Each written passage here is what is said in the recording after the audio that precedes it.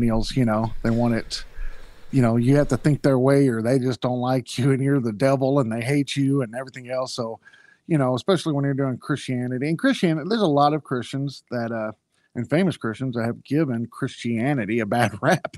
I Yep. mean, it's just, that's facts. They do. And so it's really hard for me to be able to do YouTube full time. Like I haven't even got to the point where I can get monetized yet. Like, Oh, wow. Yeah. but then again, like I said, I really don't put out like a crud load of videos. Yeah. It takes a lot of work, a lot of time.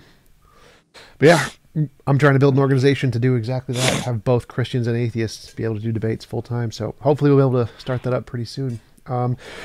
Is there like right now your video is pretty grainy? Do you have a higher resolution or is it maybe just in the settings?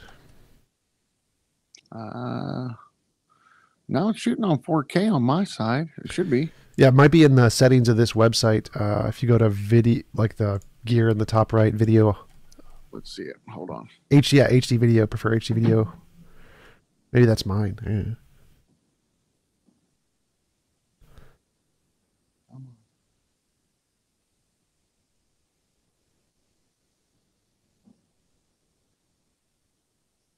Settings. Video. HD video.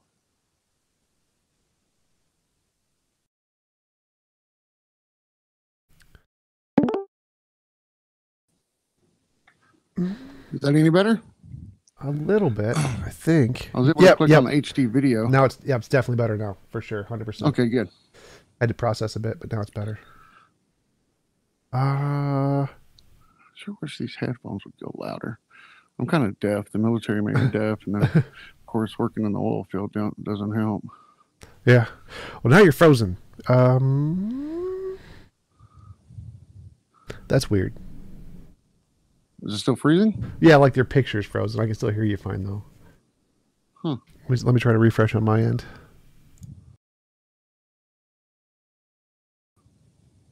All right, now I can see you. Is that better? Yes. I All can right. dance if you want me to. I'm not a good Yes, dancer. yes, we must now have dancing. What kind of dancing?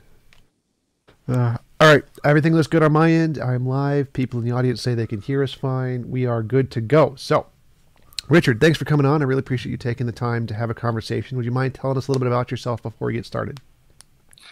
My name is Richard Long. I've been a Christian for quite some time now. Christian apologist, probably going on about 5 years. I got a degree in theology from Gordon Conwell Theological Seminary. I have certificates from Biola University in apologetics. And I just do a lot of research, a lot of studying. And honestly, I'm just in pursuit of the truth on whatever that might be. And for me, I believe it to be God, a Christian God specifically, but we'll talk about that later. And I just wrote a book, and hopefully it should be coming out soon. So hopefully everybody can look for it. It's called Stand for God. Will the defendant please ride? Evidence for God's existence. And that's really it about me. I have a podcast named The Christian Apologist. I have a YouTube channel named The Christian Apologist. And you can usually catch either one or both at the same time. And I'm pretty much everywhere on any major podcasting network.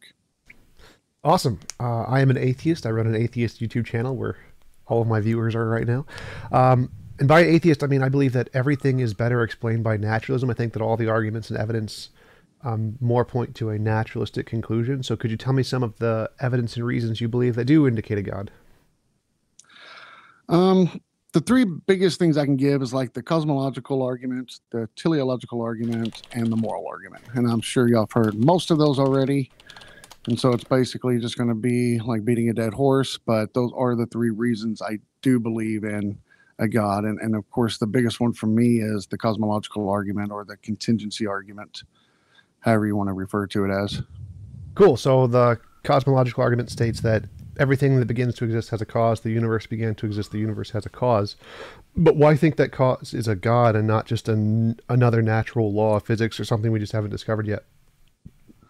It could be, but we don't know that yet. And for what we do know from the science that we do have is that nature wasn't here for this to begin. So for it to be naturalism to me, that means that something would have to have been here. But yet, most philosophers and cosmologists sit there and say that there was literally nothing before the Big Bang. There was no thing. And so, for something to come out of nothing, to me, that means that something has to exist outside of the time, the space, the material for it to create something in to time, space, and material. You say that most philosophers and physicists say there was nothing. As far as I know, like none of them say that. Like I think the consensus is that there was always a something that preceded that. Like Lawrence Krauss wrote his book Something from Nothing, which was a misrepresentation. Like even when he's been asked about it, it was never a literal philosophical nothing. Every physicist, I think, in every physicist model says there was a natural thing before the Big Bang. I don't think there's any evidence that shows nature began to exist. It's only certain parts of nature that began to exist at the Big Bang. Right. And even Stephen Hawking says that, I mean, he said that nothing was here before, but then, of course, he goes on to say that, he believed there was a quantum vacuum. Yep. But to me, if you're going to sit there and say there's a quantum vacuum, then you can't say there's nothing, because if there's nothing, then that's literally no thing. And so to sit there and say there's a quantum vacuum that created all of this, well, first off, you got to have proof of that quantum vacuum, of course. And if you don't have proof, but that's your theory, then you can't claim that there was nothing. You have to say that there was something. All right, I totally agree. I think that in physics, the way they use nothing is very different. Because in academic fields, the way they use language is oftentimes different from the way they used in colloquially in everyday language. So like atom, the literal Latin meaning of the word atom is the smallest constituent part, but atoms in physics are actually a combination of protons and electrons and neutrons and things. And so in physics, nothing means none of the stuff that we can empirically know about today, but it doesn't mean a literal philosophical nothing. It just means none of the known kinds of stuff. And so I totally agree. I think it's a weird use of language that doesn't really map onto what most people understand by nothing.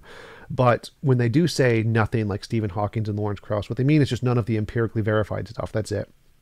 And so the Big Bang, all it does is show that there was something else we don't know about before the Big Bang, but none of it says that all of nature began to exist. It's just our known stuff began to exist. And so I don't think it's reasonable to conclude that because of the evidence of the Big Bang that something non-natural must exist. It could just be, I think all of the evidence indicates is most likely just a natural thing.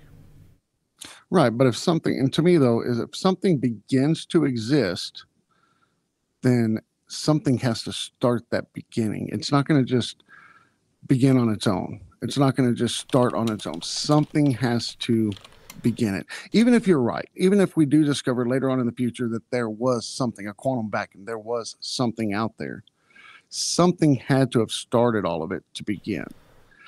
And it's like, and I'm sure you've heard this many times and believe many different ways, but it's the same thing as if saying, you find a laptop or a cell phone sitting on a beach and nobody's around. We don't assume that, nothing put that there. We assume that somebody put that there.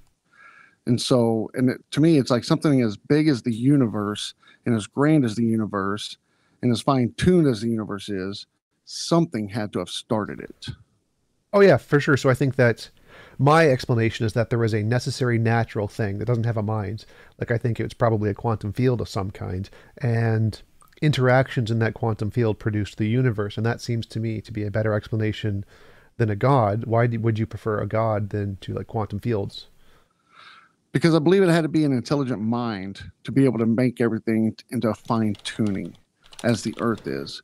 For instance, you can go into like all the details of, like all the stars in our universe are equal to all the sands of the grains of the earth times 100,000. And without those stars being there, the gravitational forces wouldn't be right for us to exist. And the tilt of the earth, if it wasn't exactly the way it was, we never would have existed. Or if Jupiter wasn't where it was, we probably would already been destroyed by now because it's a quantum vacuum for us, not a quantum vacuum, but a space vacuum, basically, for all the debris that's getting flown around at us. Asteroids, yeah. And so, and I just think with those kinds of fine tuning, I just don't see how it could possibly be an accident. I don't see how it could just be nature just did that. To me, nature can say what is, but it can't say what ought to have been.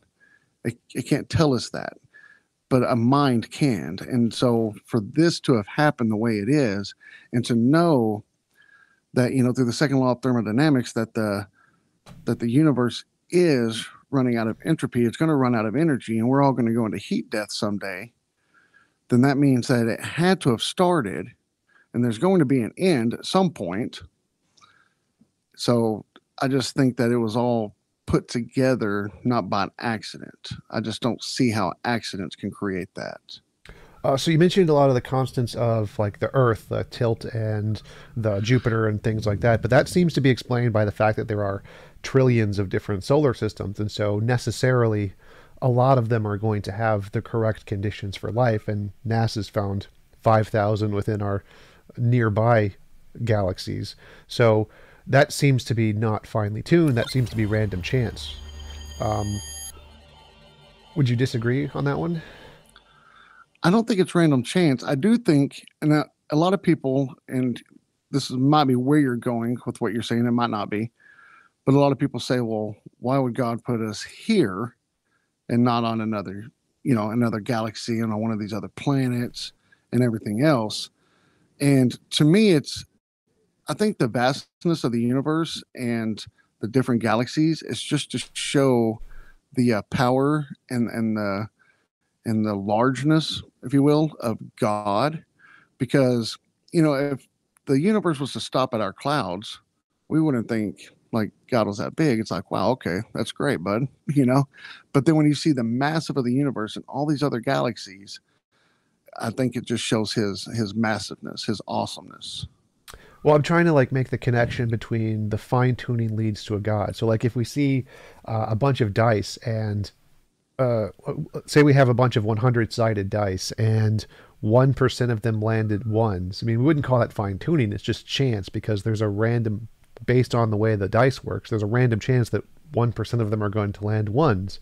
And so if we look at the universe and we say the tilt of the earth is this much, Jupiter is there, and the gravitational balancing is all like this, we can, at the solar system level, we can say, well, oh, that's just like a dice landing one. There's a whole bunch of solar systems like that, and most of them don't, because most of them aren't ones. They're mostly other numbers, because there's more other numbers. Right. But there is a certain percent of them that are ones, and it's exactly what we would expect by chance. So just related to the Earth's constants, it seems like that's not finely tuned. That's just chance stuff. Why would you conclude that the Earth's constants are finely tuned as opposed to like the universe constants themselves? That would be a different argument. But just the relationship of the Earth in the solar system seems to be fully explained by chance because there's lots of different solar systems.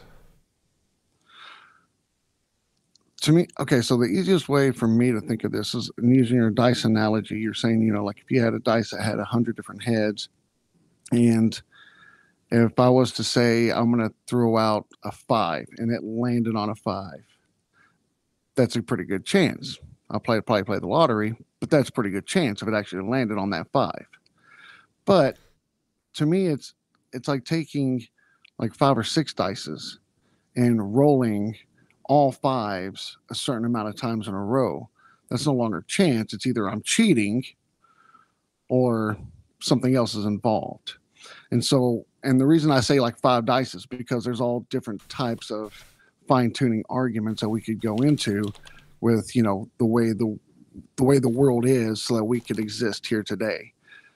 And so if you just took 5 of those and yet rolled them and kept rolling them and rolling them, I don't know how many times you're going to have to roll those to actually get them to all land on 5 at the exact same time. So that's why I say. So, but imagine if you had billions and billions of dice and they're all being rolled at the same time. A whole bunch of them are going to land 5, 5, 5, 5, 5, 5, 5, right? That's going to happen pretty often. It's going to be rare, but if you have billions and billions of them occurring, it's not finely tuned when it lands 5, 5, 5, 5, 5. It's just one of the many random chance incidents, right? Right. But as far as we know, as of right now, Earth is the only place in all the galaxies that have human beings, have sentient beings. And so it's not like all these other galaxies that have an Earth type atmosphere, Earth type planets, and that are in perfect condition and everything else actually have life on it, because they can't support life as far as we know right now. All I can do is go off of what science says right now. Now, of course, there's theories that, there could be life out there. They're looking for bacteria, they're looking for all kinds of things everywhere else, but nothing has supported life. They have no proof of any of this yet. Well, they do have proof that there are millions of planets that have the exact same conditions that we do that would support life. We just obviously we can't go there yet. Obviously that's not, we don't have the technology to. But when you're talking about the fine tuning, that's the constants of our solar system that would allow for life. And we can prove scientifically that there are tons of those. NASA has an entire repository of just listing them because they've been searching for them for a lot. So if you're going to call that fine tuning, it seems more like, oh, look, there's billions of dice and this one landed 5555. And oh, look, there's that one landed 5555 and that one landed 5555. And so it seems like that's all explained by chance. I don't know why you would conclude fine tuning there, because there are tons of planets that have the exact same conditions that ours do. Just because we only see sentient life on our planet doesn't mean there isn't sentient life out there. It just means we can't go there. So it seems strange to me if you're saying that the constants are fine tuned, yet we see the constants in lots of different places. Oh, did you refresh? Yes, I got knocked off there. It's really, really windy here, so some of our, I don't even know if you can hear the wind, but it's like whistling really loud. Oh, wow. So supposedly we have a cold front coming in. It's supposed to get down to like 60.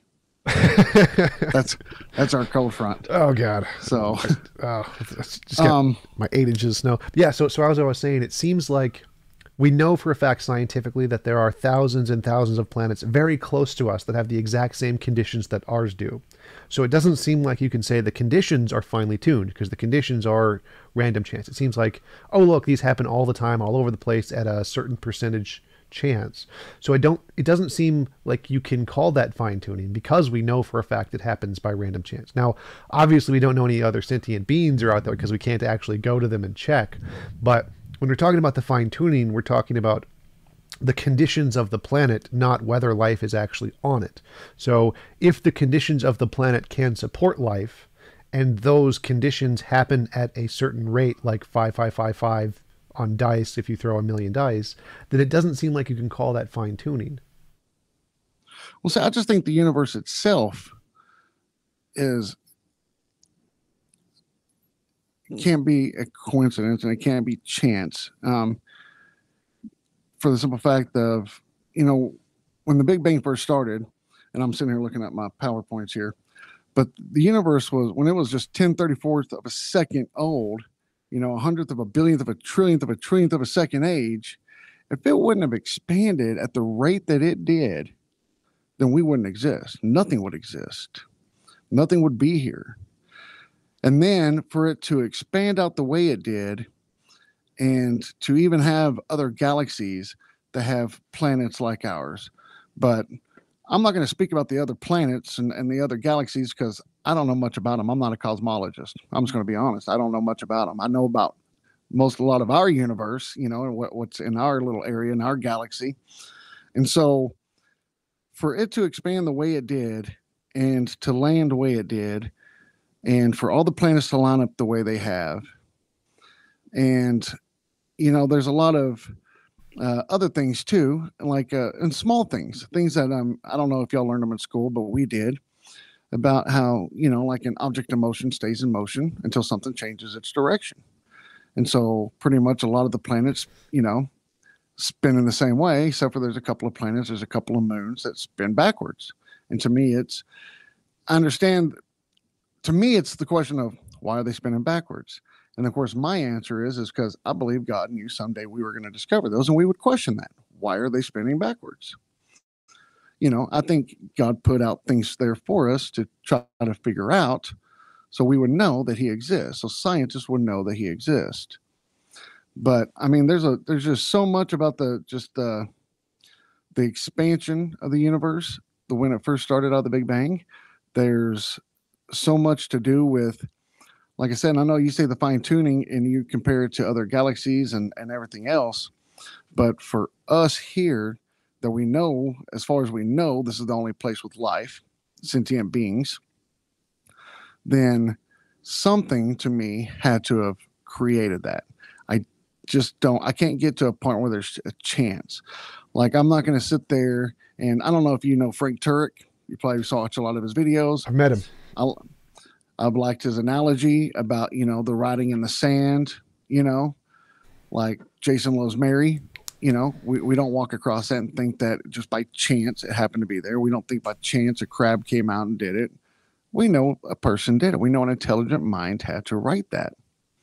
And it also goes into like DNA and RNA and the genetic codes, and to know that with billions and billions of letters that have to line up exactly perfect for us to exist, I don't think that's a chance.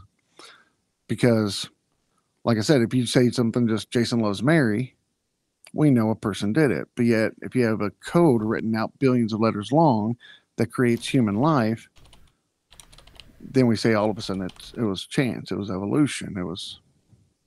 And I do believe in evolution, so we won't get into that. I do believe in evolution. I just believe in micro, not macro.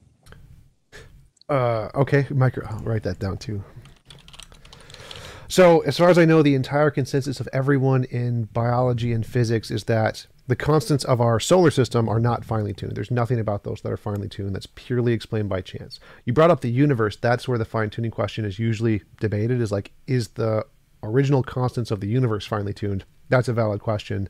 But when it comes to the questions of our solar system and the tilt of the Earth and Jupiter and those kind of things, those have been proven scientifically definitely not finely tuned. That's absolutely 100%. Everybody in physics agrees. Chance. Same with the DNA and RNA thing, but that's a slightly different topic. So when it comes to the fine-tuning of the universe, like the gravitational constant, the strong and weak electromagnetic force constant, those kinds of constants, if you want to say those are finely tuned, because usually when people say they're finely tuned, it means they could have been different. So like if you mentioned if the gravitational constant had changed in any little bit, then there would be no planets or galaxies or things. So there's only a very small range that it could be that would allow for planets and life and stuff.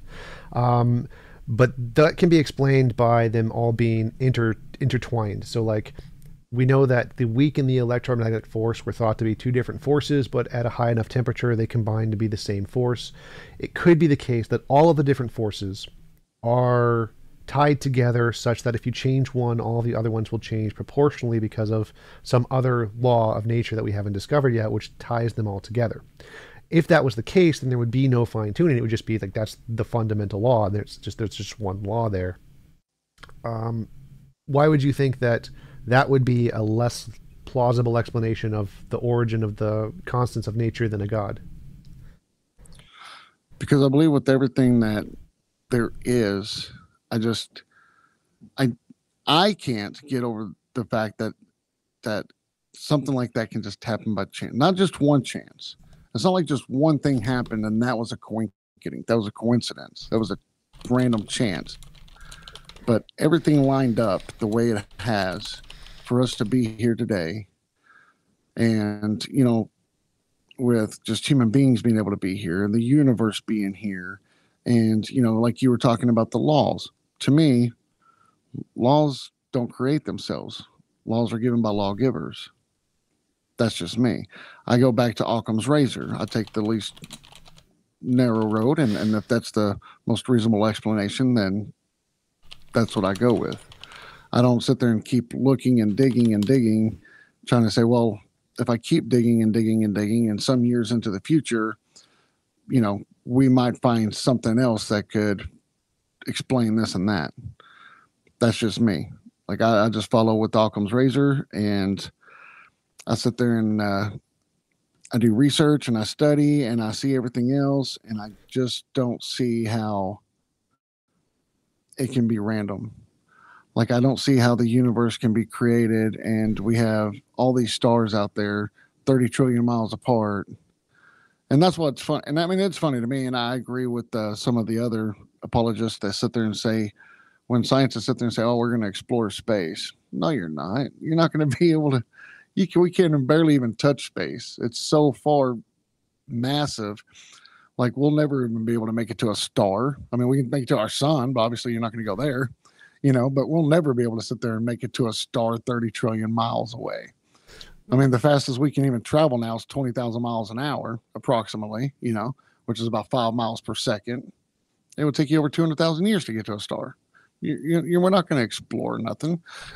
We can see things through telescopes, we can, go through, those kinds of things, but actually exploring, I mean, we can't even explore everything that's in the depth of the ocean yet. And yet they're trying to explore into space and everywhere else. So when they start talking about what they know about other galaxies and everything else, I mean, most of it is theories. And the reason I say that is because, like Frank Turk says all the time, science doesn't say anything, scientists do. So they can have their assumptions, but they don't know. And I mean, when they do know, it, and like I was telling you earlier, like when, if they do find, let's say, other planets, like you said, they have found on other galaxies that are pretty much just like Earth and fit for life on Earth. It doesn't disprove that there's a God to me. It actually helps to prove that there's a God, because what are the odds that you're going to go to another galaxy and find a place just like Earth, but yet there ain't no people there? I mean, why hasn't a life been created there? Why hasn't sentient beings been put there? Why hasn't evolution taken effect on other planets if these places do exist? And I'm not saying you're not lying. I'm going off of what, science is saying. I don't know.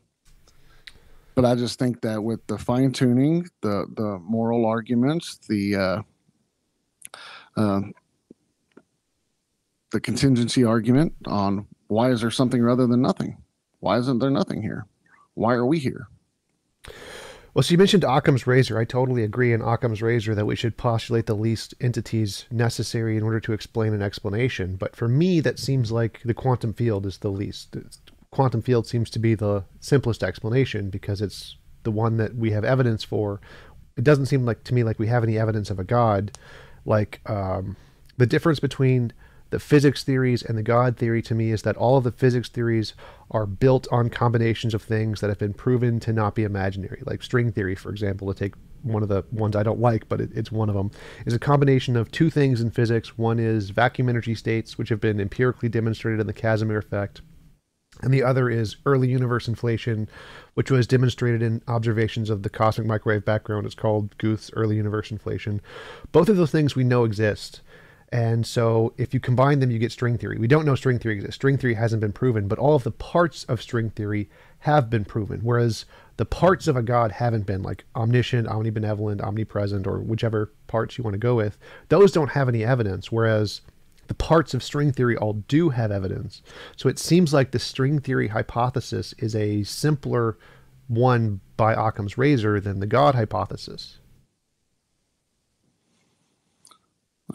Yeah, I see what you're saying, and I mean, I guess it's just it's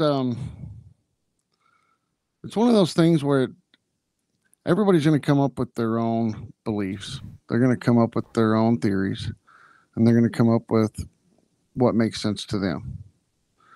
And so, like, in no way do I plan on sitting here having a conversation with you today, and by the end of it, you being like, "I'm a believer. I'm going with it. I'm a Christian." I don't know. I like to hear your thoughts. I like to hear your theories. I like to hear what atheists think, because if I'm wrong, I want to know the truth. That's all there's to it. I want to seek the truth, whether it proves me wrong or whether it proves me right. But have you ever heard of the astronomer Jastrow? Maybe. How do you spell it?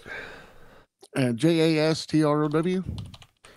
Sounds so one of the familiar. things that he said, he's an atheist, but one of the things he said, and I'm going to read it because I don't want to get him out of quotes here.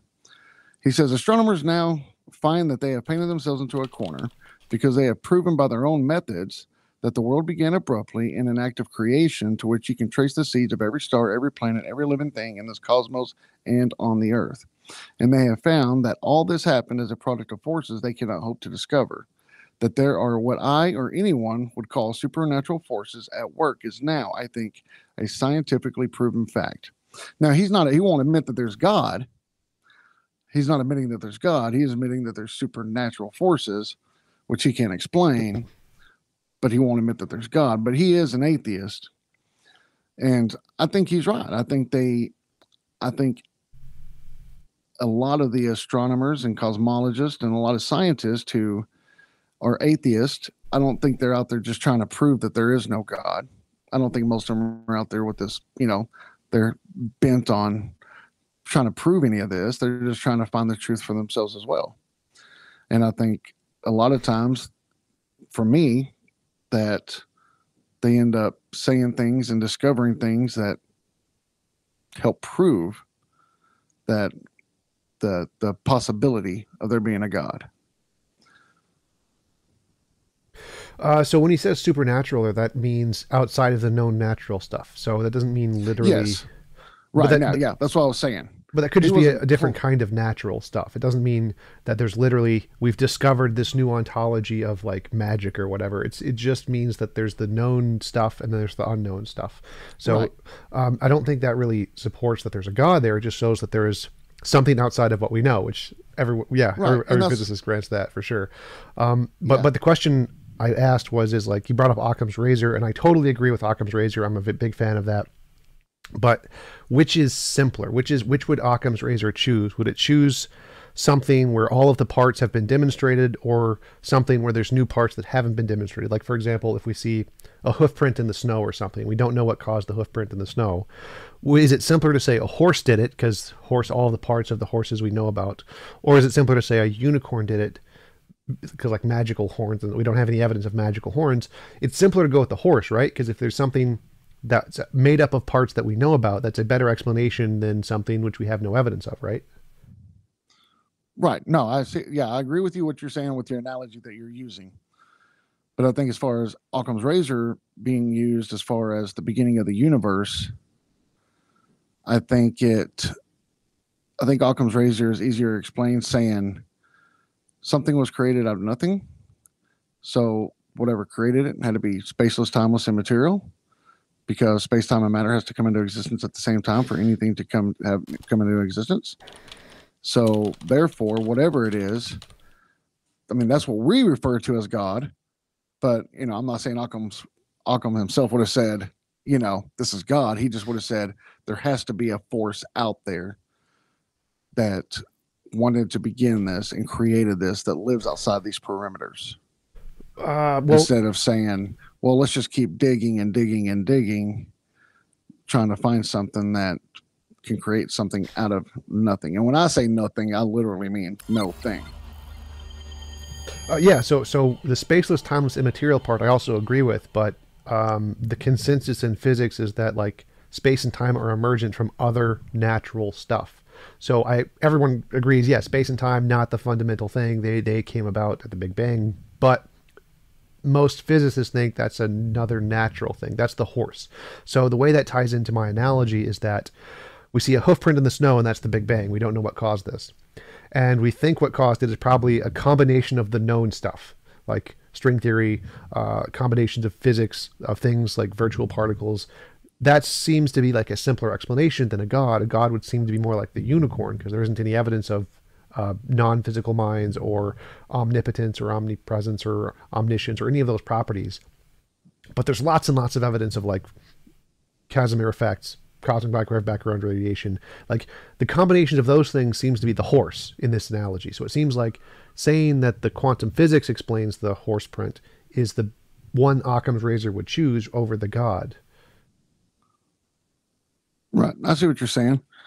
I think honestly, what I'm seeing here is that we'll never come to an agreement, because your idea of nothing and my idea of nothing are two totally different things. Your idea of nothing is that, there was something, we just don't know what it is. And my idea of nothing is there's literally no thing.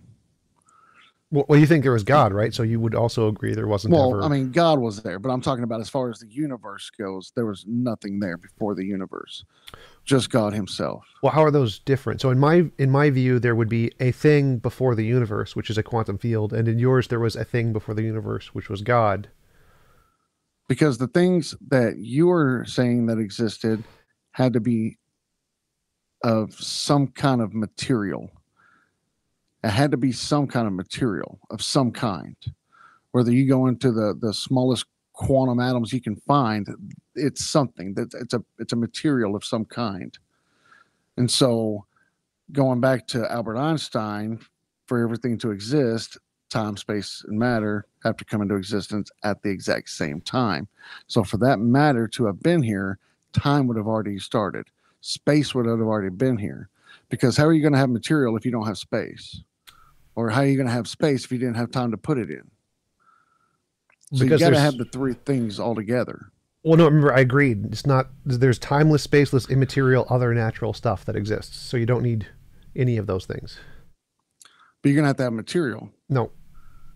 So so you literally believe that there was no thing that was here? No, there's definitely something there. Like, there can be other kinds of things. Like, there's time is a kind of thing. It's a field. Space is a field. Material is a kind of interactions in those fields. And there can be other fields. We could give them different names, but those other fields can exist just fine without time, space, or matter. Time, space, and matter is just a single kind of stuff. There could be other kinds of stuff outside of that. So give me an example of what could exist outside of time, space, and matter. The amplituhedron, emergent space-time, Giulio Tononi's information theory, the holographic principle. There's lots of different theories out. String theory, strings. There's lots of possibilities. But you still have to have something. Yes, there still has to be something there. There's still something, just like God is a something. There is still something. It's just different than time, space, and matter. So time, space, and matter are a single kind of field. It's just like field A, and there could be a field B and a field C and a field D. Time, space, and matter is not literally all natural stuff. That's not what it means. It's just a kind of natural stuff. But the things that you're listing off aren't personal agents. Correct. So how can they say we are going to create? I'm not saying they're talking to each other, obviously, but I'm saying, though, how are they going to come to a rationality of saying we are going to create a universe? We are going to do this. Yeah, they're not person. Yeah, they don't have any rationality. There's no rationality there. They're just determined by forces. So they have a nature. They have a nature within themselves, and their nature determines them to do stuff. Right, but to have nature, you have to have something there. And you're saying that the something that's there is not a personal force. It's not a personal agent. Yes. And I'm just trying to understand where you're at. So, and you believe that these personal agents, non-personal, collided, came together. Impersonal. Sorry. Yes. Impersonal agents came together at some point, and the Big Bang started. Yes. And so, I mean, if that makes sense to you, I mean, that's all I can say. I mean, well, that's my question. Like I said, everybody has their own. I mean, to me, that doesn't make sense at all. To me, there has to be some kind of personal agent to push things into order. Like, I've heard some of the apologetics say, like, how does an acorn know to grow to be an acorn? To be an oak tree? How does it know? It doesn't. Something has to tell it to go that way. Something has to move it that way. Like, we don't plant an acorn and think an apple tree could come out of it. Well, because something has to be moving it that way. Well, it's like asking, how does a rock know to fall down a mountain? Well, it doesn't. There's a force that causes it to do it. It forces it to do it. So but there's not a force that tells an acorn to become an oak tree. There is actually. It's physics. Like the reason DNA works is by physical connections. It binds in a way, so it's literally forced to by physics. It doesn't choose to. But in the case of the quantum fields are kind of like a rock. Why did the quantum fields create the universe? Well, because they're determined to by their nature. Like, they have a way of being that they are, and so they're going to necessarily produce the universe. Like a rock is going to fall. How did those get here? They were necessary. They've never not existed outside of space and time. So technically you believe in a God. You just don't believe in a theistic God. Well, they wouldn't be a God because they don't have a mind. Because you're saying they've always existed. They've always been here. Yeah, and yeah. they've So always. I agree. There's a necessary thing that's always been there, but it doesn't have a mind. So in my view, it wouldn't, because I think a god has to have a mind of some kind, like a Mhm. consciousness. So these wouldn't be conscious, so they wouldn't qualify as a god, but they would have like the eternal quality. And the power to create a universe. Yeah. Interesting. Well, yeah. So my question would be is like, why would we prefer one with consciousness as opposed to like a quantum field? Because it goes back to what I was saying. Like, I don't see how we can see just a simple sign of Jason loves Mary in the sand, and then look at the universe, and then look at human beings and sit there and say, but that was by chance. Jason loves Mary is not by chance, but the universe coming into existence, the fine tuning of the universe being here, human beings being here, the DNA being here, the morals, the morality being here, that can't, that's by chance, but not Jason loves Mary. Like, I just don't see that. Like, I can't, my mind just can't comprehend that. Well, Like, that's for me. I agree with Jason Loves Mary because that's something that there is no natural force to produce. That's something that we know humans produce. Like if I saw a car or something, like obviously there's no like law of car that produces cars. It's humans that produce cars. But in the case of the origin of the universe, that could just be a product of laws like gravity or something. So I don't see the analogy between the laws of physics and Jason Loves Mary because Jason Loves Mary is a thing that we know for a fact is not produced by natural laws, whereas the origin of the universe could be produced by natural laws, like rocks falling or something. And so it seems like the origin of the universe could be more like rock fell down mountain, which is something we would totally say is natural, and not like the Jason Loves Mary, which is something we know isn't natural. But the natural laws that you're speaking of, they're theories. That's what they think was out there. They don't know. Like, just like for me, I can't sit there and say I got 100% burden of proof God exists. Here it is. And it's the same thing with you, for instance. You can't sit there and say there's 100% proof. Scientists have proven 100%, no questions asked, this was out there before the creation of the universe. Neither one of us can do that. So it's just theories. Like, you can sit there and say what my belief in God is a theory. You could say that, and just I could turn around and say the same thing about yours. Well, yours is just theory as well. Oh yeah. So to me, it just, for me, the easiest burden of proof to follow is that something had to have created that. That's the easiest thing for me. The easiest way for me to understand that is that human, like, and we'll go to human beings real quick. There, to me, there's no proof of macroevolution.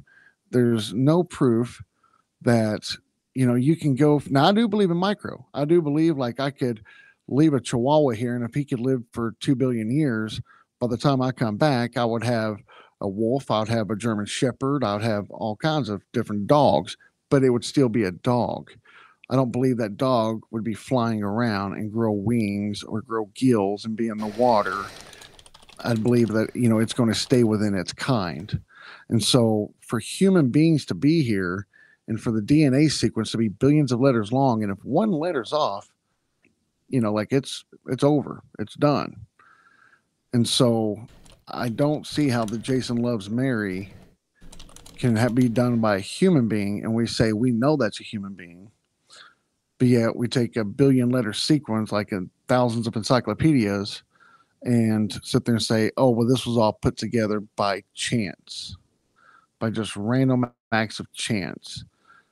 And then, of course, you got to get into, the epigenetic information and Darwin's black box and, yada, yada, yada. We don't have to travel down all that. But I can't come to grasp that that is by chance, because chance doesn't cause anything. Chance don't cause anything. Acts and forces cause things, but chance can't cause anything. You see what I'm saying? Like, when we Sort say of. this happens by chance, well, it didn't happen by chance. I mean, I know that's the word we use and we throw around, but chance actually doesn't cause anything. Sort of. So like in physics there's a pole of physicist, Fundamental Attitudes in Physics, which states that randomness and chance are actually themselves forces, but that's a different topic. Yeah, so if you want to say that biology would be evidence why we should prefer a mind, that's fine. I'm happy to talk about that later.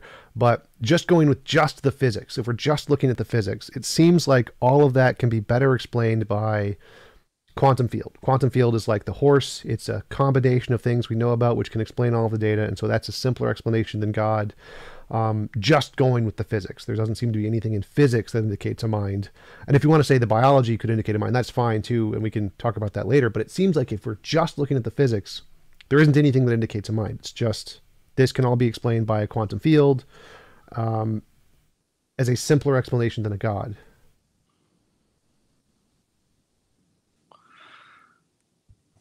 Hold on, I was trying to pull this up real quick. Sure. So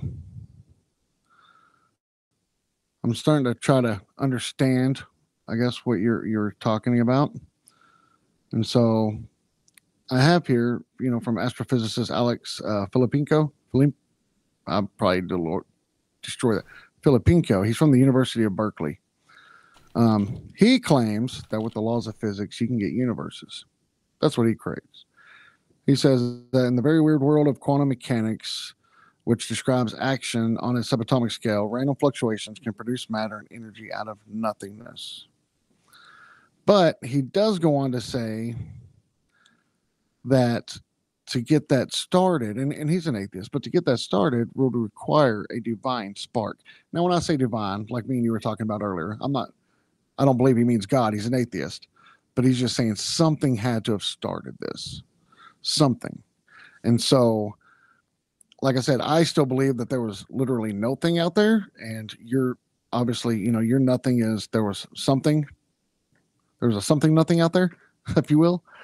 And so, I mean, even if there was a something had to start it. Even if there were these, subatomic scale of quantum atoms out there, something had to get them started. Something had to combine them.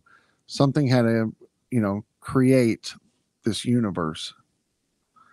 Right, but the thing that could have created them could be an eternal quantum field, which was never started. So like, that's pretty much all of the physicists, like every physicist agrees that, yeah, there's this eternal field of quantum somethingness that caused everything, and it was not started. Nothing started it. It's eternal. And they have proven that there is this quantum something. No, all of the parts have been proven. So the parts of the theory, like the things that are in the theory, like vacuum energy states, early universe inflation, those have been demonstrated, but the combination has not been. So the difference here between, like, God has never been proven either. So neither God or string theory have been proven. But the difference is that all of the parts of the string theory have been proven, whereas the parts of the God haven't been. So the string theory one is better, even though string theory, you're right, string theory is not proven, but all of the parts are. The vacuum energy in the Casimir effect has been proven. Early universe inflation, cosmic background proven. So all of the parts of the theory have been proven, even though the combination hasn't. So it seems to me, because the parts have been proven, it's a better theory than a theory that the parts haven't been proven, like a God. So do you see why in physics that would be preferred? Like, the parts at least are shown to exist. Therefore, this is a better theory than when the parts haven't been shown to exist? I can understand why some people do believe that. Like, I'm not going to sit there and be blind to the fact of, like, I have no understanding of why they believe the way they believe. I do understand why they believe what they believe.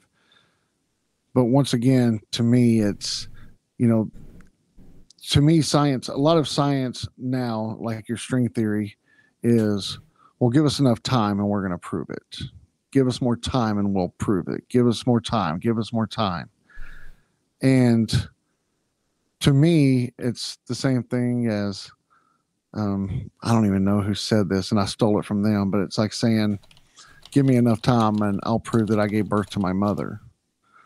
Like, there's some things that you'll never be able to prove. Like, I will never be able to sit there and 100% prove that God exists. And that's why I don't argue when people sit there and say, well, you need to prove God exists. I can't prove he exists. I can show evidence from what I see why God exists. Now you can follow that evidence and take it to where you want. You can either follow it and see where it leads, and you say, okay, yeah, that makes sense to me. I believe it. Or you can say, well, physicists say if we give them more time, the string theory is going to come to light, and this would explain everything. So I'm going to wait for this.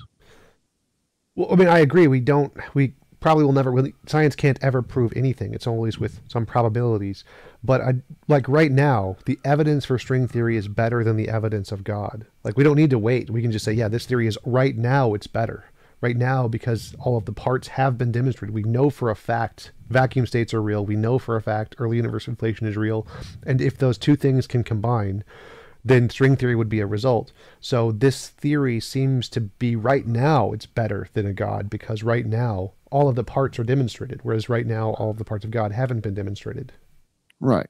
And say, back to Occam's razor, what we were saying earlier, to me, it would be like, okay, so physicists say that if we have this, and this, we have all these parts put together, but we can't prove the string theory, but we have all the parts necessary to create a string theory. Or we have an intelligent mind that put everything into motion, created human beings.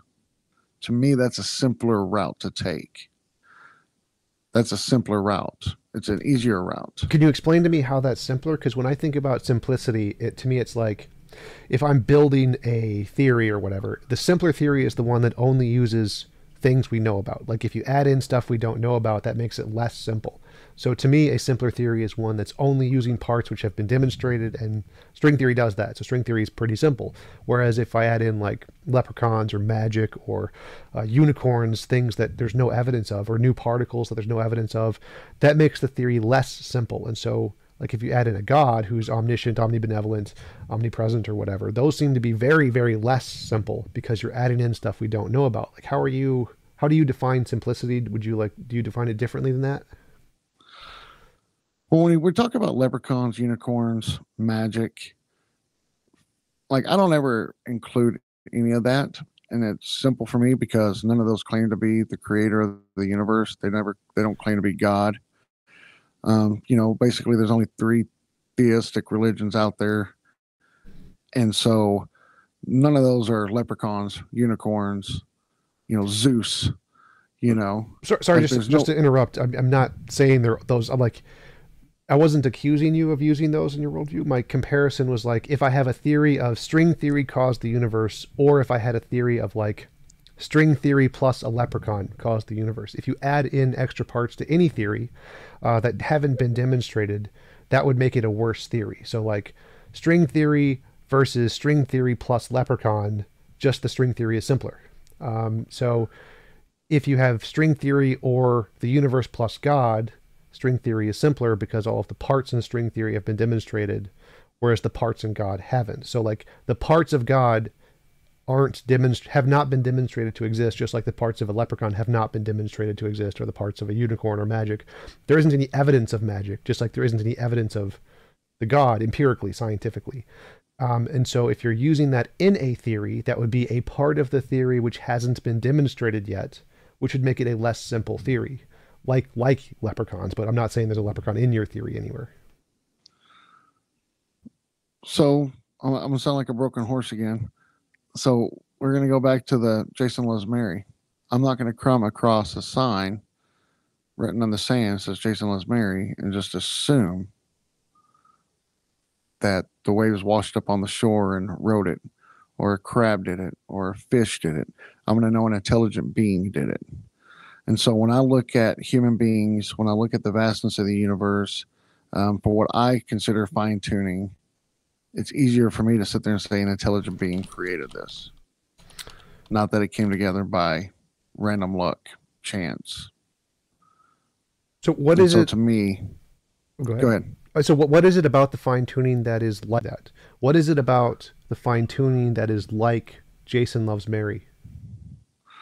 Well, the things that we were talking about earlier, I don't have a list of everything here that they consider the fine tuning, but everything from all the stars, the planets being where they are, the planets being the sizes they are, the sun being where it's at, the moon being where it's at, the Earth being exactly where it's at, the tilt of the Earth, which we talked about earlier, all this had to be in place, including the Big Bang itself had to happen at an expansion rate the exact same way that it had to. For all of that to happen, for us to be here today, I don't think is, I can't chalk that up to a coincidence. Well, I Like mean, there are literally thousands of fine tuning arguments. And that's why I'm like, I can't even begin to get into all of them. But well, I mean specifically, there's like, what is it about those that when you look at them, you can identify this is finely tuned versus not finely tuned? Like, how do you identify something that is finely tuned versus not finely tuned? Like, if I look at Jason Loves Mary in the Sand, I can say that was finely tuned because there are no natural forces that can cause that pattern or something like that. But what is the criterion you are using to say this is, when we look at the universe, when you look at all the constants you mentioned? human beings being here. Simplest way to put it. Us being here today.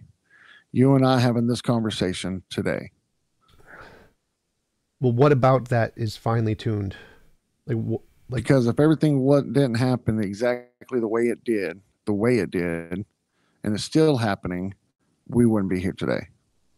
so because it's very unlikely, anything that's unlikely is finely tuned?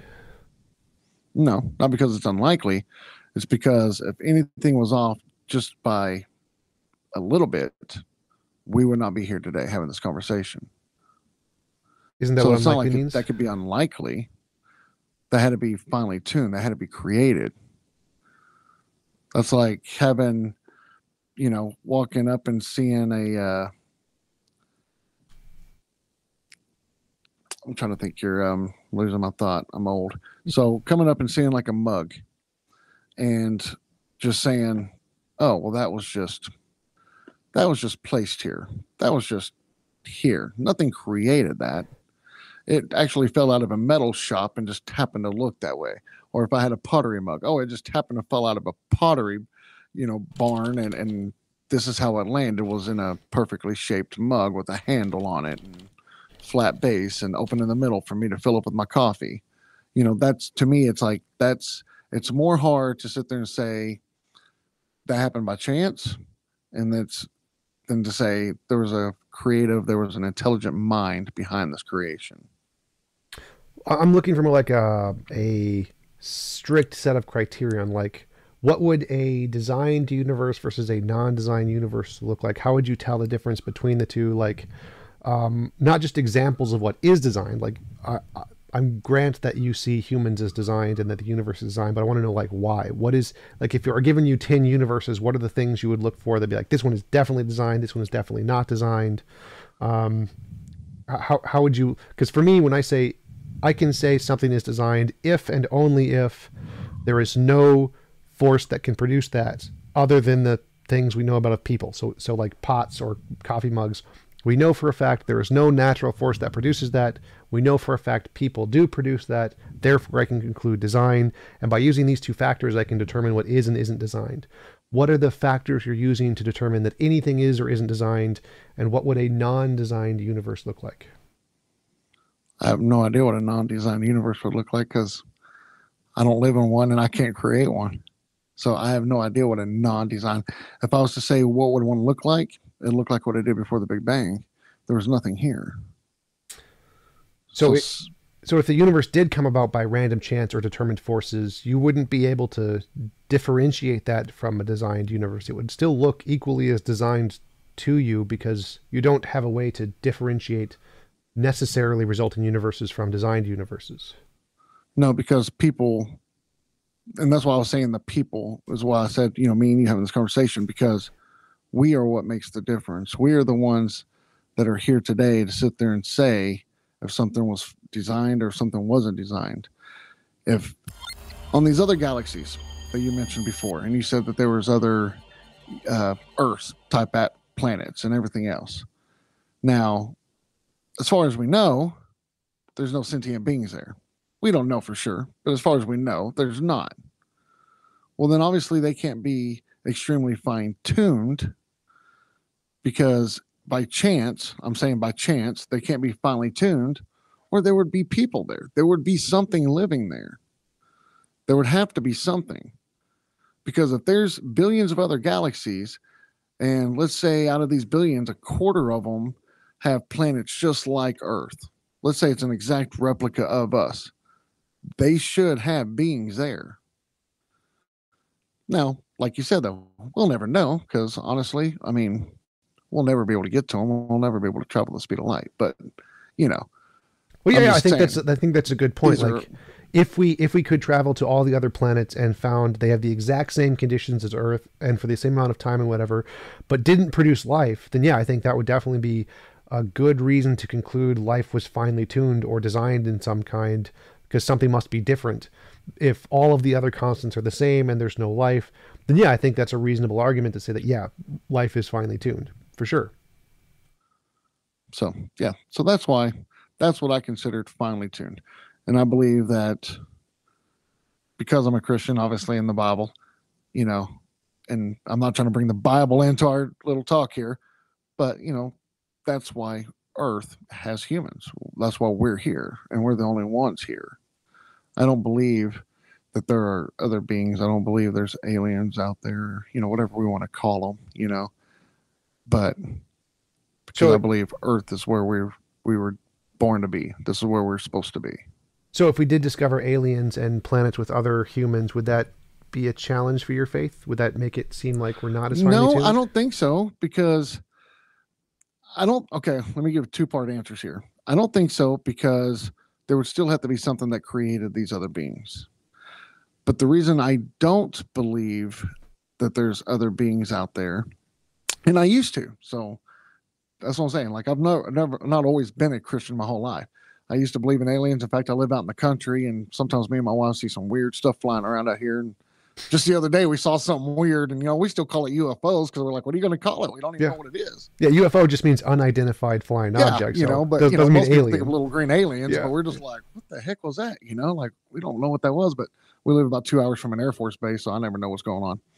But the reason I don't believe anything else exists is because I'm a Christian, so I know we've been talking about theistic God, but to the Christian side of God, that would mean that any being that has free will that God created on all these other planets, they're going to mess up. They're going to sin. So that means that Jesus would literally have to go from planet to planet to galaxy and die for all these other beings' sins. And I really don't think that God's going to be like, let's just keep killing my kid over and over and over, you know, a billion times because there's all these other people out here that are messing up. If that makes sense. I'm just trying to sum it up. But What, you don't think Jesus' death on Earth would apply to all the other beings in the universe? Like, I think I could do that. That could work.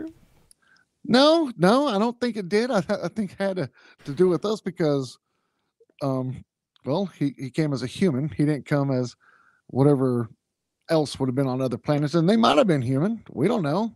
But how would they have ever heard of Jesus if he didn't come to their planet? If that makes sense. I mean, Yeah, I'm just trying to sum it up. I yeah, know it's yeah. just like a way thought out there, but I'm just saying, it's just like, I don't see that happening. So, why do you think that our universe must have been designed, but God wasn't? Like, why can God be a non-designed thing, but the universe can't be a non-designed thing? Because I believe there had to be a first cause on cause. I mean, I agree, but I think that's a part of the universe, like the quantum field. So, why do you think Yeah, that? you believe. Why do you think? So, Like, yeah, why would, like, if I said who designed God, how would you answer? nobody. And so, why can't I just say nobody designed the quantum field? Why would that be less justified? Because there has to be an intelligent mind to start something. Things don't start on their own. Nothing starts on its own. Right. So God has a nature. God is perfectly good, all powerful, all knowing, perfectly moral. That couldn't have not started on its own. It's a very complicated thing. Like, for example, for each different way the universe could be, like there could be a universe with only black holes or a universe with only unicorns. Each one of those, there could be a God who could have created the universe exactly that way. So why does God have this particular nature to create a universe exactly this way? It seems like his nature must be finely tuned because there's lots of different ways his nature could be. like a universe of only black holes or something. So why is that any different from saying like the universe itself is necessary? Because it has a finely tuned nature, just like God has a finely tuned nature, but neither one would need to be designed, because just because they could be different doesn't necessarily mean they're not necessary. Well, so let me ask some questions first so I can understand what you're saying. So when you say God's nature is finely tuned, I don't know how to take that because I don't know exactly what you're saying. Because to me, it's his nature is not finely tuned. It's like it's saying, like the Euthyphro dilemma. It's like you have those two options where, does God say it's good and that's why it's good, or is it good and so God says it's good? And to me, there's always that dilemma where it's the third option where it's good. It's just God's nature. That's who He is. That's a part of who He is. It's not something that He does, or it's not something that He creates. It's just His part of His nature, as in basically. And I'm trying to dumb things down. So me saying I'm white, I can't change that. That's just what I am. And it's the same thing with God's nature. He's just good. He's good. He's powerful, and He's all knowing. So that's just part of His nature. So ask your question again. Now that you understand where I'm thinking, what was your question? Yeah. So when I say God is finely tuned, what I mean is that if any of God's properties were even slightly different, then life wouldn't exist. So like if God was didn't only cared about unicorns, then there would be no humans. Or if God only cared about black holes, then there would be no humans. Or if God didn't like potatoes, then there would be no humans or something. So God's nature could be different. If it was even slightly different, then there would be no humans. There would be no life. So just like when you say that if the gravitational constant was even slightly different, there would be no life. If God's nature was even slightly different, there would be no life. And so we could imagine a God who only created black holes. That's a possibility. So it seems like God's nature is equally as fine-tuned as the gravitational constant is fine-tuned. But that's only a possibility if you believe that God's nature could have been slightly different. If that makes sense. Yeah. Like from a Christian's perspective or a theistic God's perspective, God can't be different because He's a perfect being. If a perfect being can't change, there's no reason to change because they're perfect. They don't lack anything. They don't need anything. So your question only works if in the thought of you believe God can change, or if He wants to change something, which God doesn't change anything because He's a perfect being. So I can't. I don't have much to give you on that because. Oh, that's perfect. So can't we say the same thing about the universe though? Like you say the reason the universe is finely tuned is because it could be different.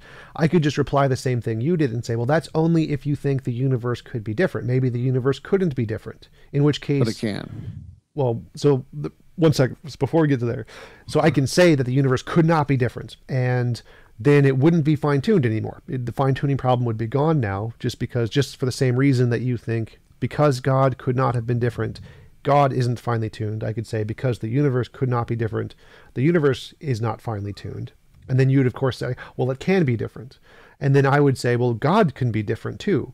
God could have only created a universe of only black holes or only wanted unicorns or whatever. So it seems like, why would you say that God not being able to be different is any more likely than the universe not being able to be different? Because it seems like they could both be different. Because the God that created the universe and the God that created human beings and created morality can't be different. Because if He was different, then the laws of physics, like the laws of nature, the laws of physics, none of these could exist if His nature changed. Like if laws of physics were constantly changing, we couldn't perform science. There's just no way. If the laws of physics and the laws of nature and, all the known laws that we do have, the laws of thermodynamics, whatever is constantly changing, or even like the speed of light. If the speed of light was to change from 186,000 miles per second or whatever it is to, let's say tomorrow it decided to change to 100,000 miles per second. Well, there's a lot of science that we couldn't use no more because the laws are constantly changing on us. And so if God's nature could constantly change, then we can, and that's what I'm saying. You have to, I don't know how to say this.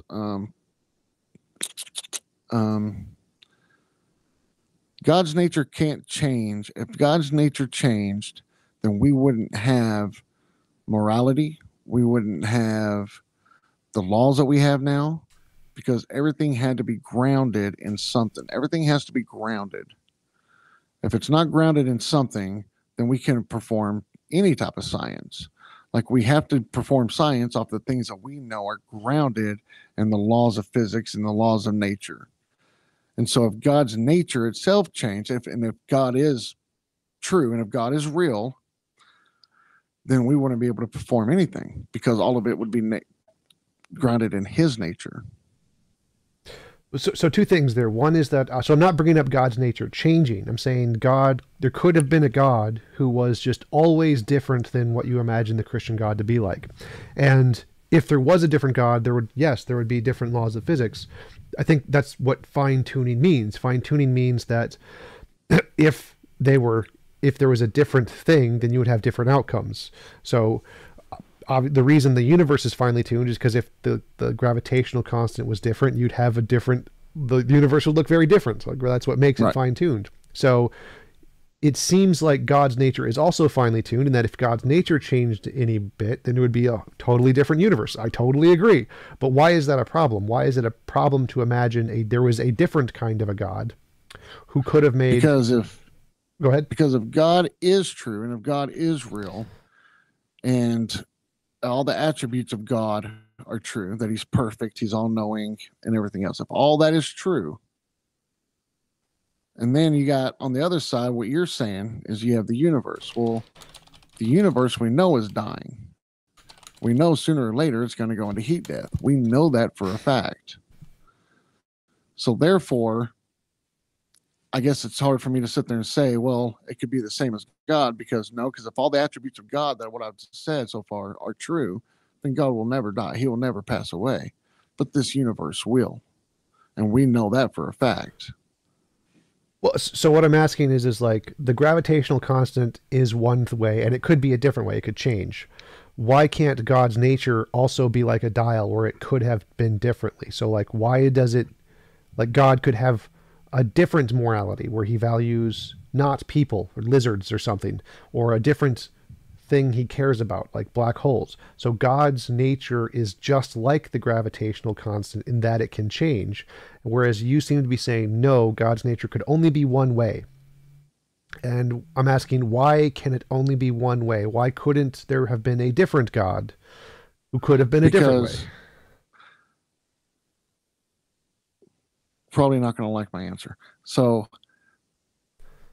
because of us being here right now and everything that's happened right now couldn't be different than what it already is. If it was, then God would not be perfect, because that means God would have had to change something. So therefore, God can't change. If God would change, we wouldn't be here today. We wouldn't be talking right now if God could change his nature. But God doesn't have to change because it is perfect.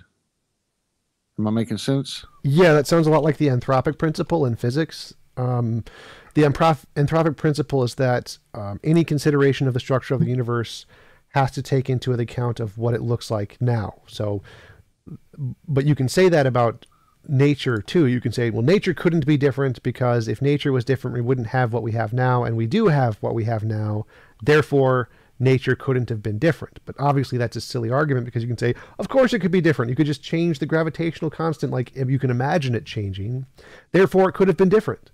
Well, it seems like just like you can imagine the gravitational constant changing, I can imagine God's nature changing. So what is it about God that, or the universe? What's the difference between God and the universe here, where you can imagine one changing and then conclude, therefore it's able to change? What, and that doesn't apply to the other one. Because something had to have created one or the other. If God didn't create the universe, then he's not God. Something has to be the first cause on cause. Something has to be at the beginning. Something has to give rise to one or the other. You can't have two things come into existence. Like for me sitting there saying it's God, you saying it's the universe. Both of those couldn't have happened at the same time. One had to start the other. Right. And we know the universe doesn't have a mind. It doesn't have, it can't pick and choose. It's just random chance, according to you. It's just random chances. So something had to give it a divine start. Now, as far as God changing, like I said, if he did change and if he could change, then I'm worshiping the wrong God. I mean, that's all there is to it. Yeah. If God could change his nature in any form or fashion, I would be worshiping the wrong God. It's like I tell people all the time. They're like, well, how do you know the Christian God's the right God? Well, there's only two ways. Either Jesus rose from the dead, and that's true, or if they find Jesus' body, game over. Christianity's not true. I'm worshiping the wrong God. I mean, it's that simple. Right. So let's just grant, for the sake of the argument, there is a God. Let's just, no universe possibility. And I say God is finely tuned, and the reason God is finely tuned is because he could be different. So we granting God exists. Like we're in heaven, we're in a coffee shop in heaven, and we see God to the left, like God's over there, and I'm like, God's finely tuned. He could be different because I can imagine his properties being changed. And you would say, no, he can't be different because why? Because he wouldn't be God. Sure, that would be kind of the point. Because the way he is right now is perfect. So if he was to be different, he wouldn't be God. Okay, now we're going back to the universe hypothesis. I could say the reason the universe couldn't be different is because it's perfect, and it can't. If it was any different, it wouldn't be the universe. Well, it's not perfect. It's just finely tuned. Well, I could say this. I go back and say the same thing about God. God isn't perfect. He's just finely tuned. But if he wasn't perfect, he wouldn't be God. Yes, but I can say the same thing. If the universe wasn't perfect, it wouldn't be the universe. Do you see why that doesn't seem, that's not really a compelling argument when you change it to... No, because I think that you're confusing, and I'm not saying you're confusing, or maybe I'm getting confused, but I think you're confusing to me is perfect and fine tuning. I think the universe is fine tuned, but I don't think there's a physicist in the world that would say the universe is perfect, that it's perfectly ordained, it's perfectly here. I don't think there's, I'm not going to say there's not. I just haven't heard one say it's perfect, So I think there's a difference between saying something's fine tuned and then something's perfect. I can finely tune my vehicle, but my vehicle isn't a perfect running machine. It's going to die, so. Yeah. That's what I'm asking about here is what is the difference between perfect and fine tuning? Because it seems to be arbitrary. It seems to be that you're just labeling God as perfect because that's what you believe is perfect. Whereas someone else could just label the universe as perfect because that's what they believe is perfect. And so what is the difference? How do you tell the difference between the two? Because something that's perfect doesn't have to change. That's the difference for me. The universe is constantly changing. The laws of physics? No, not the laws of physics, but the universe itself. Like the universe is, it's slowly dying. If it was perfect, it wouldn't die. If it was perfect, we wouldn't have stars exploding, becoming black holes. They would just stay shine forever because it would be perfect. It's not perfect. It's just finely tuned for life to exist on Earth. So when you sit there and say, why couldn't we say the laws of physics are perfect? Because they don't change. So the laws of physics, the quantum field, that's true. They don't change. Can't we say those are perfect? I would say those are perfect. As far as we know right now, unless they discover something else. Remember, we're trying to tell the difference between perfect and finely tuned. So if they are perfect and God is perfect, then they couldn't have been different. So wouldn't that mean that we could just say the laws of physics don't need to be finely tuned. They're not created because they're not finely tuned. They're perfect. No, because laws have to be given by lawmakers. Laws just don't come in existence by themselves. Something had to create laws. Okay, well, in my understanding, laws in physics aren't created. They're by definition just regularities of nature. So laws in the legal system have to be created. But in all of science, when someone says law, they mean not created. That means a regularity in nature. So I don't think in science they use law in that way. See, I think all the laws are grounded in God's nature. All the laws that we use are grounded in God's nature. The laws of logic, the laws of physics, the laws of nature. I think they're grounded in his nature. Sure. I don't think he created them. I just think they're an attribute of his nature. Okay, but what I was saying was that I grant that in a legal system, for a law to exist, somebody must have created it. Absolutely. If there's a legal law, somebody has to have created it. But in physics, laws don't mean that. So why do you think that you said if there is a law, there must be a lawgiver? In the legal system, 100% agree with you. In science, doesn't seem to be the case. Like we don't have any examples of any laws in physics that have ever been created. That's of course what you believe, of course, but in a legal system, you can definitely say that there's lots of evidence. If there's a law in a legal system, must have been created. But in physics and science, that's never been the case. So why would you think that this principle that applies to a legal system would also apply to any time anyone says the word law? So it's not the word law. It's just, I guess it's an easier analogy for people, but it's not the word law. It's just like the laws of logic. We'll just use those for right now. The laws of logic, if they are grounded in human minds, then they can change. If they're grounded on human concepts, it can change. But the laws of logic can't change. So it has to be grounded outside of something other than the human mind. Because if that was the case, then your laws of logic could be different from my laws of logic. But yet we both know there's only one set of laws of logic that are true. And so to get to the truth, there has to be something outside of the human mind, outside of the human concept of the laws of logic to create the laws of logic for all of us to know what the laws of logic are. And we can sit there and, someone could sit there and say, well, well, that's true for you, but not for me, but we know that's not true. If you use just basic common sense, that's not true. And so there has to be something outside of our minds that created the laws for all of us to know what these laws are. Yeah. So I agree. I think that the laws of logic are languages that humans made up to describe reality. So you could change the laws of logic, say A is not A or something. It would just not be true. It would be false. And the reason it would be false is because it doesn't describe reality. It's not that reality made A equals A. It's that reality is A equals A. So like if I said, but whose reality?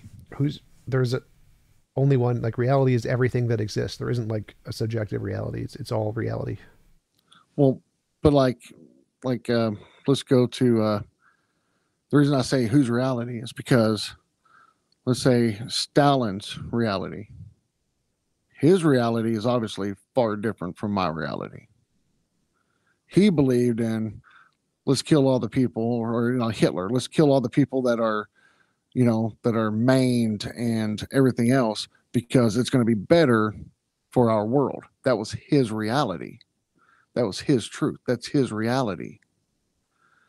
And you can't tell him that because you can't tell him, no, that's not right, because that's his reality. But that's not your reality. But we all know what Hitler did was wrong. So therefore, we have to know that there is something outside of all of our minds that are telling us this ain't right. Because if we were basing the laws of logic, for instance, like what we were just using, or any of the laws, off of our own thoughts of what you said, reality, whose reality? Well, it's not thoughts. So reality is reality, and no one gets an opinion on it. There is reality, and I can make sentences that describe reality. I can say like there is a tree outside. That is a sentence that describes reality. And I can change the sentence. I can say there is not a tree outside. Now that sentence would be wrong. It would be false because it doesn't describe reality. Logic works the exact same way. If I say A equals A, that is true because it describes reality. And if I say A does not equal A, that is false because it does not describe reality. The laws of logic don't exist. They're languages humans made up just like English, but some of them describe reality and some of them don't describe reality. Like math, you can do the same thing. There's math that describes reality, 1 + 1 = 2.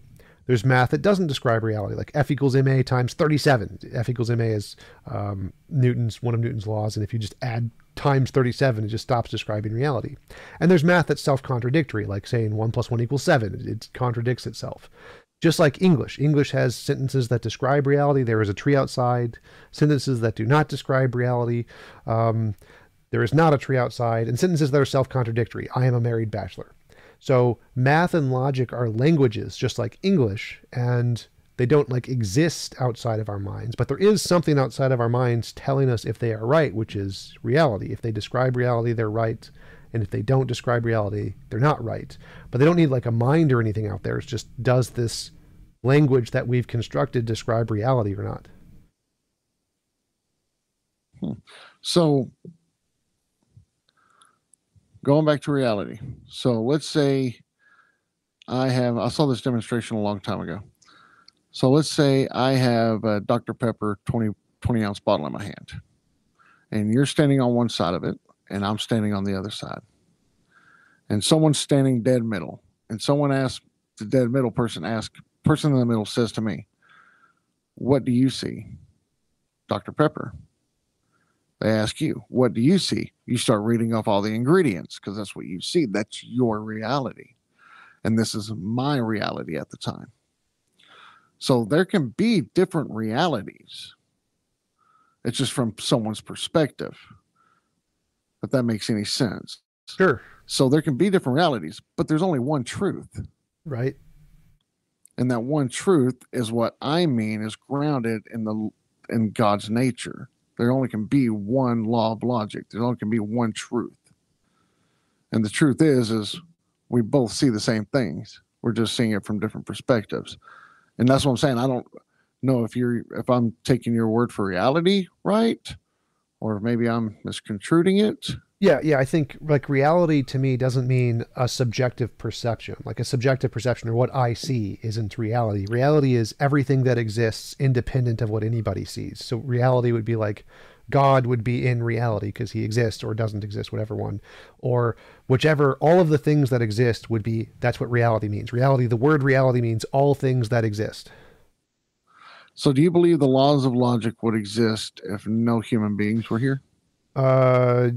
No, but they would still describe reality. So the laws of logic are a language that humans made up to describe reality. So reality would exist if no humans existed. And the laws of logic would still describe reality, but the laws of logic themselves are just sentences that we made up. So it's like saying, would dinosaurs exist if humans didn't? I mean, of course they would, but the word dinosaur wouldn't exist because we made up the word dinosaur. The laws of logic are like the word dinosaur. So you're saying, so I'm just trying to understand where you're at. So you're saying if no human beings were here, and if I said, and if there's one rock on Earth, and I said there's one rock on Earth, that would still be true? Yes. So, but you don't think that those laws have to be grounded in a mind somewhere?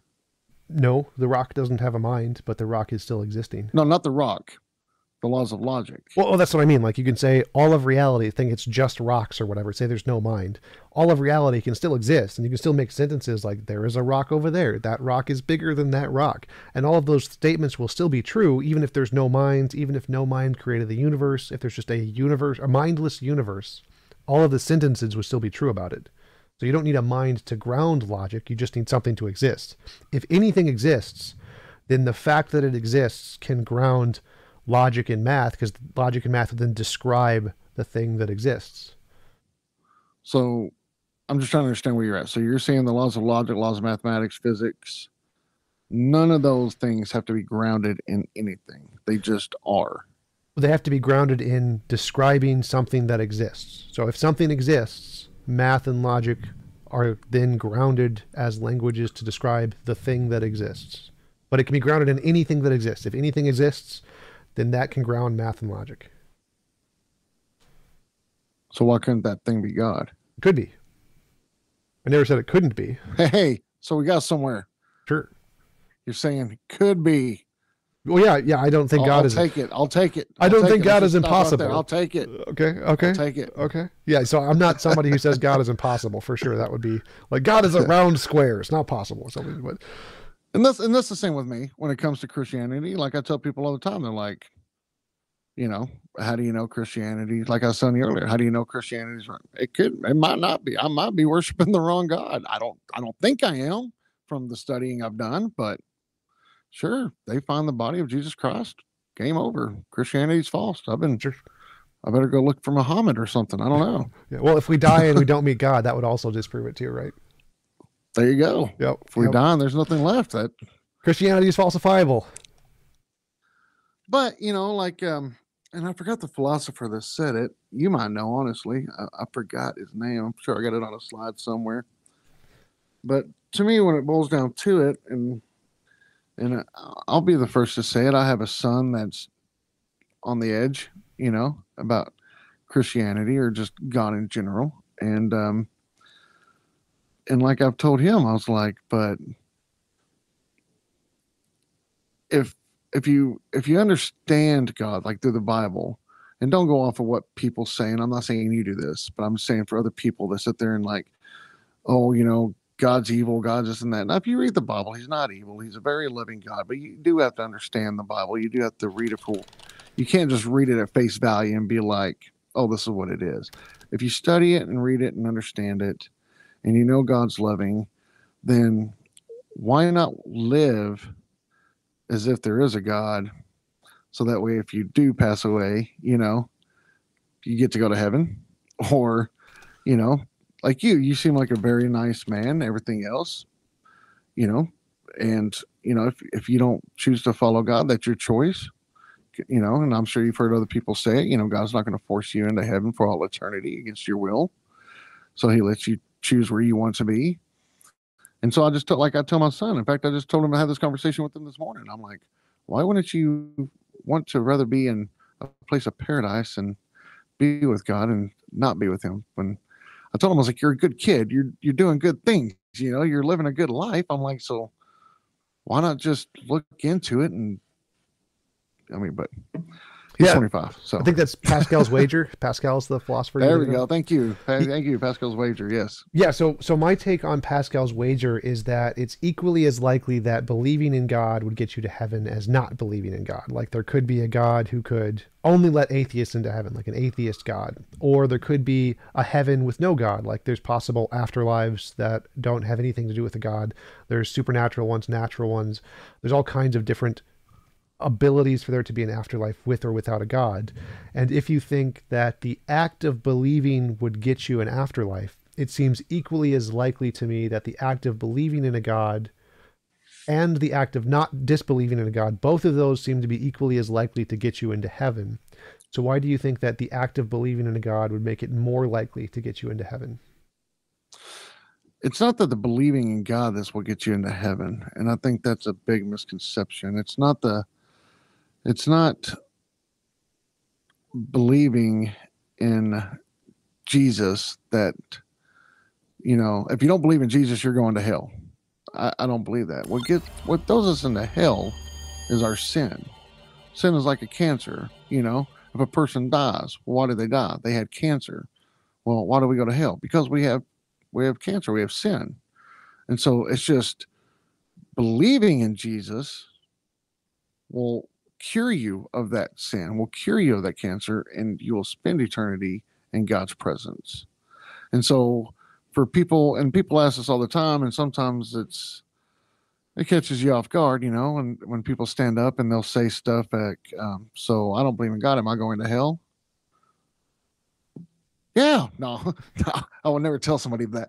But I mean, It's like, no, you're going to hell because your nose is just ugly. That's why you're going to hell. yeah, yeah. It's just because you're retarded, man. No, it's.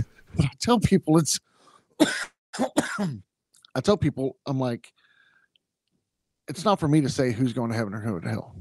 But what I will say is, if you don't want God now, why do you think? And if I'm claiming God's all loving, that's my God.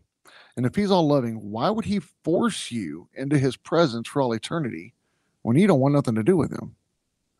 And so hell is the exact opposite. You're just out of his presence for all of eternity. You're just not in his presence no more. And so everyone on earth, whether atheist or Christian or not, to me, we all get God's grace because we're all still here. It's just, when we're all gone, it's whether, if you're going to spend eternity with him or without him. And so, but from what you're saying, though, what you were talking earlier, so you say you're an atheist, but you're saying that you're not denying there's any possibilities. So are you an agnostic atheist? No, so I think it's more reasonable to conclude there is not a God, but you can't like prove it with 100% certainty. So I think that Right. the more reasonable position is to conclude that God is a thing made up by human minds, like Harry Potter or leprechauns or something. I think that is the conclusion that is supported by the most evidence. But you said there's a possibility. You Sure. said that there could be. Well, yeah, I mean, I think it's But possible that not a leprechauns. theistic God, because you're talking about afterlives and everything else. So that wouldn't be a theistic God. That'd be more of just a God in general. Both would be possible. So like a deistic God who doesn't care about you, that's possible. A pantheistic God where nature itself has some divine quality, that's possible. Panentheism, panendeism, polytheism, those are all possible. But it's like I think leprechauns are possible. Like it's possible there's little invisible green men going around planting gold, but I think it's more reasonable to conclude that they don't exist. So I can't prove they don't. It's possible, but the evidence includes that they're probably just something humans made up. So I think that even though it's possible, the evidence indicates it's most likely not the case. I got you. So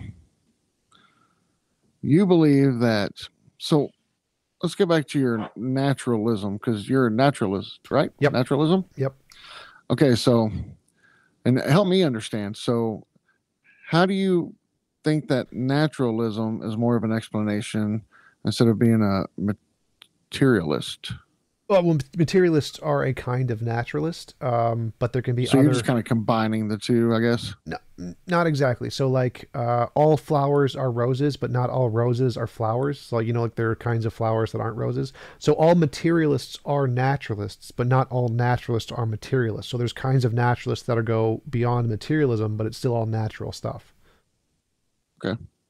So my view is called naturalistic pantheism, which is that there is an eternal, all-powerful law of nature, quantum field thingy, that is out there, and it can be beyond a material. That's fine. So I'm not a part of the materialist naturalist necessarily, but yeah. So my view is called naturalistic pantheism, eternal, all-powerful, natural thing. Gotcha. Interesting. And so you believe this naturalism, these subatomic particles and the Quantum fields. and in these quantum fields by random chance came together and Well, I'd say universe. necessity. I would say that they have a necessary nature that couldn't be different, and because of their necessary nature, they would create the universe. So not chance. But what created their nature to be like that? It is uncreated. It is necessary. It's always been there. Is there evidence for this? The parts of quantum fields have been demonstrated to exist. So in that sense, yes. The combination, again, no. So kind of like the string theory, kind of. Yep. The parts are all there, but it haven't been put together yet. Yep. Okay. I'm gonna have to do some research into that. Yeah, I think my favorite one is just to Google emergent spacetime. That's one of the things in physics people are working on. And naturalistic Emergent space-time? Yes, emergent spacetime. And naturalistic pantheism is in the section of the Stanford Encyclopedia of Philosophy on pantheism. So if you just Google Stanford pantheism and then just go down the page, there's a section for naturalistic pantheism. Okay, I totally lost that when I was listening to you talk. Emerge. What was the? You told me to Google again. Emergent spacetime. Thank you. Yeah, I'm gonna have to look this up. Cool. Oh, you mentioned the Euthyphro dilemma. I wanted to talk with you a little bit about that because my Yes. understanding of the Euthyphro dilemma is either something is good because God deems it good, or it's good for some other reason than God deems it good. Correct. Why is that a false dilemma? Because there's a third option, and that's because goodness is God's nature. Well, that would be the second option. So the first option is something good because God says it's good? And the second option is something good for any other reason than God says it's good? If you're saying it's God's nature, that would be something different than God said so. That's God's nature. Well, the Euthyphro dilemma is kind of like what you were saying. Okay, so does God say it's good because it's good, or is it good because God says so? But it's Those are the good same because thing. it's. So Did Euthyphro I say that dilemma. backwards? Maybe Yeah. I did. Well, So so the way I understand it is the Euthyphro dilemma started from a Socrates dialogue where he says, "Is the yes, pious pious because the gods love it, or do the gods love it because it is pious?" And the way that yes, translates into the God debate is something good because God says so, or did God say it's good because it's good based off some independent criterion? So is it only good because God says so? Or is there some independent criterion that makes it good and that's why he said so? because what we're saying is, in simpler terms, is it good because God said it was, or did God say it was good because He just thought so? No, those would be the same thing. Basically, Those would be the same well, thing. no, because you're saying so. Basically, if I saw a cat and said, "Oh, that's good," so that would be God saying this is a good thing, or is something good and God says it's good? Is something good and then God says it's good. So it's already good and then God said so because it's already good. Yeah. And so what I'm saying is the third option is it's not him saying either or, it's just in his nature. Right. So forget the Euthyphro dilemma and just answer my version. So we can consider this my version, the TJump version of the Euthyphro dilemma. Is something be good only because God said so? Or did God say it was good because there's this set of criteria that you can determine whether or not something's good, and God looked at that criteria and said, yes, this is good? No, there is no criteria. It's just in his nature. Wouldn't that would be the criteria? So the criteria is there is this non-conscious nature of God, and God can look in and see his nature and say, this is the good thingy. And then he can look at this other thing and say, does this thing match his nature? Yes or no? And so he's like, yes, this matches my nature, or no, this does not match my nature. So he's not just saying, I like this, therefore it's good. He's But saying if you that, say it, if you say it the way you're phrasing it, then there's no Euthyphro dilemma. well, the dilemma would be that if God is looking at his internal non-conscious nature and saying that I can look at this and know what is good, then you don't need consciousness for goodness.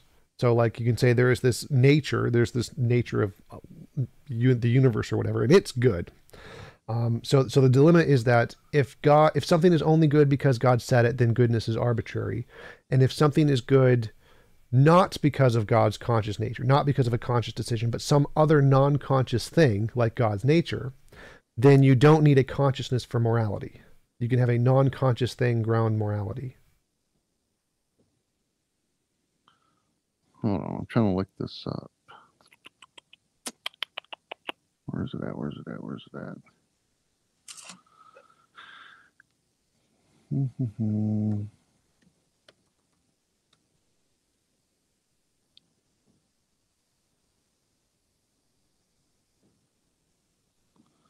Where's that?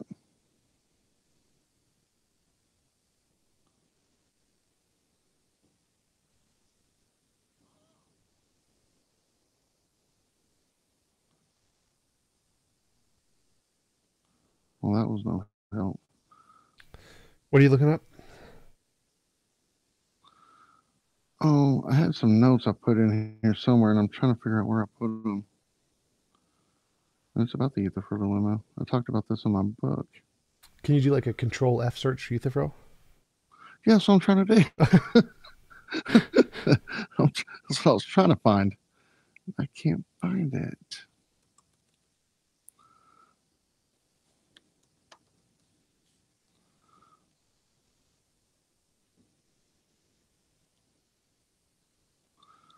Let's see. Maybe this is it.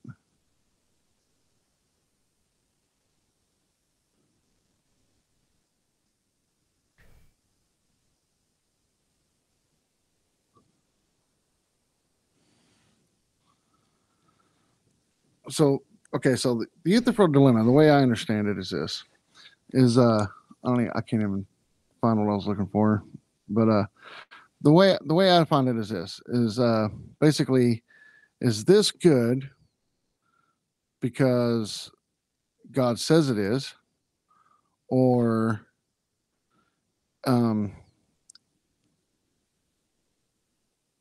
or because okay, what is it? I'm trying to. I wish I had my book out here. Oh, the way you said it before was, is something good because God said it is, or is it good and therefore God said it was? So basically, the way you're saying it is almost as if God is having to look beyond innate, like beyond something else, to say if something's good. Right. So the reason I bring this up is because William Lane Craig and Frank Turek, when they address this, they completely miss the point. Like all of the academic philosophers are like, that has nothing to do with the actual dilemma. Like that, it's just you just apply the dilemma to the same thing. That's why I bring this up, because the real dilemma, what it's really asking is it good because God said so? Just like his opinion. Does he have an opinion? I think it's good, therefore it's good. Or is there something more than his opinion? Something outside of his consciousness that's determining whether this is good, which would be like his nature. That's fine. You can say it's his nature, and that wouldn't be the same as saying it's just a whim, a conscious whim. And so in philosophy, in the academic philosophy, what they're asking is something good only because God says so? That's it. The only reason God says so, that's what makes it good. Or is there more to it? Is it some other feature that isn't a conscious decision that makes it good? Is it beyond? So like in philosophy, a true dichotomy is either P or not P. And then this question is it God's whim or not God's whim that makes something good? But I don't think it's found upon like his consciousness. I believe it's just his nature. Yeah, that's perfectly And so fine. I do know what you're talking about. I do know what you're talking about with Frank Turek and William Lane Craig.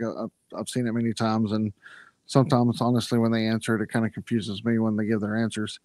So I do know what you're saying, and I'm trying to not say it the same way as them. Well, So I think your answer is fine. I to think if you want to say to that, me, it's not a dilemma because it's either okay. If you want to break out, like Frank Turek uses it and William Lane Craig uses it, and I actually just used it about. There's a third option. yep. There's not a third option. Let's just break it down to this. It's either does God have to figure out if something's good? Does he have to look to something above himself, or is it just part of his nature? That's what I'm saying. Like that's really what it boils down to. Is it just part of who he is, or is it that he has to decide if something's good? If that makes sense. Yep. Like, is he having to come to a conscious decision? Like, yeah, that's good. Yeah, we could call that good. Or is it just part of who he is? Yeah. And so to me, it's just goodness is just a part of his nature. It's just a part of who he is. He doesn't have to decide it. He doesn't have to think about it. It's like, for us, for instance, I'm not telling, blood cells inside my body right now to keep creating blood cells that create my skin to be white. They just do it. It is what it is. Yeah. And so I think that's the way it is with God's nature. It is what it is. It's his nature. Yeah, that's perfectly You don't- fine. So I would just say that means you don't need consciousness for morality. So like normally in the moral debate, they say that, well, you need morality to be grounded in a consciousness, and that's when I usually bring up the Euthyphro dilemma, because if you don't, if morality can be grounded in God's nature and it's not his conscious decision, you don't need a conscious decision, then morality can be grounded in like a law of nature, physics nature. So you can say, okay, if morality can be grounded in God's nature and he doesn't have to think about it, then it could also be grounded in nature's nature and it doesn't need a mind to think about it either. So you can also have objective morality without a God. That's usually the way I use the argument. So you think you can have objective morality without God? Yes. I have a model of objective morality. So fun fact, most philosophers are atheists, like 70% or something, and most philosophers believe in objective morality. So I think it's 60% or something. So most philosophers who are atheists also believe in objective morality. Yes. So where do you think morality comes from? There's my model is a law of physics, kind of like gravity. I think it's a thing in the universe. Most philosophers say it's either like there's a Platonic object theory, there's a priori abstract theory, there's a naturalistic realism theory, moral realism. There's a whole bunch of different moral theories of what they think it could be. What I think it is it's an undiscovered law of nature. So you think it's an undiscovered law of nature? Yes. So how would it be grounded in our minds? It's not. It has nothing to do with the human. Or do you mean how does it get to our minds? Like, or our brains? Yeah. So do you believe in minds or do you believe in brains? I think those are the same thing. I think minds and brains are the same. Okay. So I think like gravity affects us because it goes through the universe and hits us. I think that the moral law is the same thing. It goes through the universe and hits our brains and we feel it. And so what about people that break those laws? What do you think of those people? The law doesn't, like serial killers, rapists. Well, it's like gravity. You can jump. Like you can go up. We can fly. We can go to space. We can go against the law. Though. Well, you can go to space permanently. You can just keep going. Yeah, if you jump out of the plane. Yeah, right. Yeah, so if there's a law that is weak enough, it doesn't force you to obey it. You can go against it. So the moral law is weak enough that it doesn't force you to obey it, and you can go against it. I've never heard someone think that. Sorry, that's interesting to me. Yeah, you can look more about it by going for moral realism. I've never heard. Stanford Encyclopedia of Philosophy has a page called Moral Realism, Moral Naturalism, where you can read more about it. And it's a study of how they are trying to prove, I guess. Is that what they're trying to do? They're trying to prove that morality is a law? It's philosophy. So they're describing all of the possibilities of how morality can exist without a God. Moral naturalism. Their morality is a natural phenomenon of the world.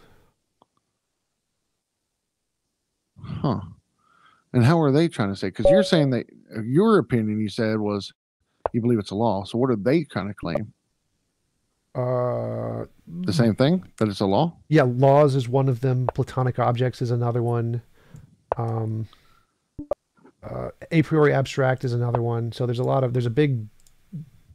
of different possibilities of ways to get objective morality without a God. So when being cruel and mean and is more favorable most of the time, why would the law of morality care? The law of morality, like for instance, for me, from my existence, if I want to say I want to go rob a bank and kill some people and take their stuff, and that's going to help me survive. So why would that be wrong? Well, wrong and survive isn't the same thing. Like, just because something helps you to survive doesn't make it right.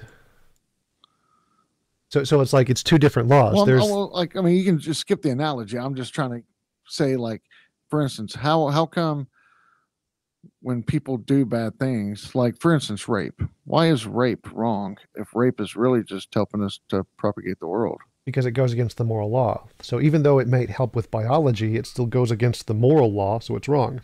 So it's like if I said there can't be there can't, I can't wrap my mind around that there's a law that sits there and tells us what's right and wrong. Why? Like, that doesn't make sense to me. Like, I don't know if I'm losing you or what, but that just doesn't, like, I can't wrap my mind around that. Why does that not make sense? Like, can you imagine there is a law of physics that interacts with our brain and causes us to have certain feelings?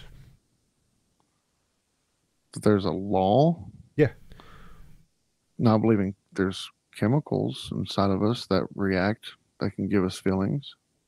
right. Yes. So those would include, like, it can give us moral feelings too, right? Yeah, but that would be same thing as moral relativism.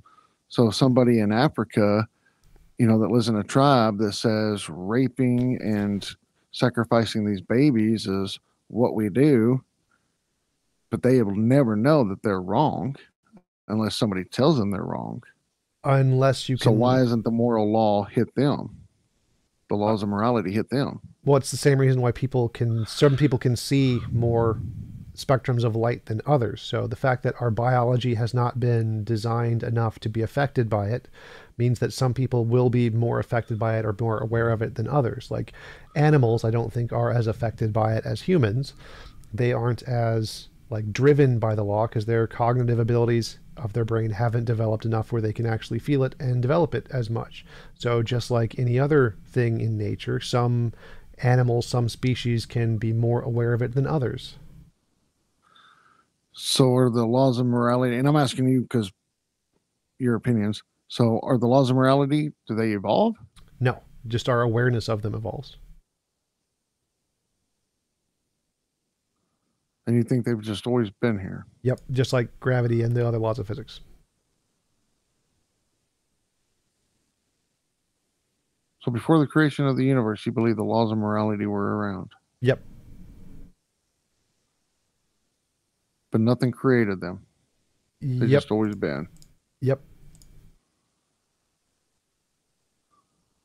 So it's like easier for me to understand. Like I guess for me, what I'm hearing, and I mean, I understand you're an atheist, so I'm not trying to insult you here. So what I'm trying to say though is, it's almost sounds like you have your like a set of gods, Yeah, you like in a but they're way, just like they're there's just different forms. Like you got the laws of physics, the laws of mathematics, the laws of logic, the laws of morality.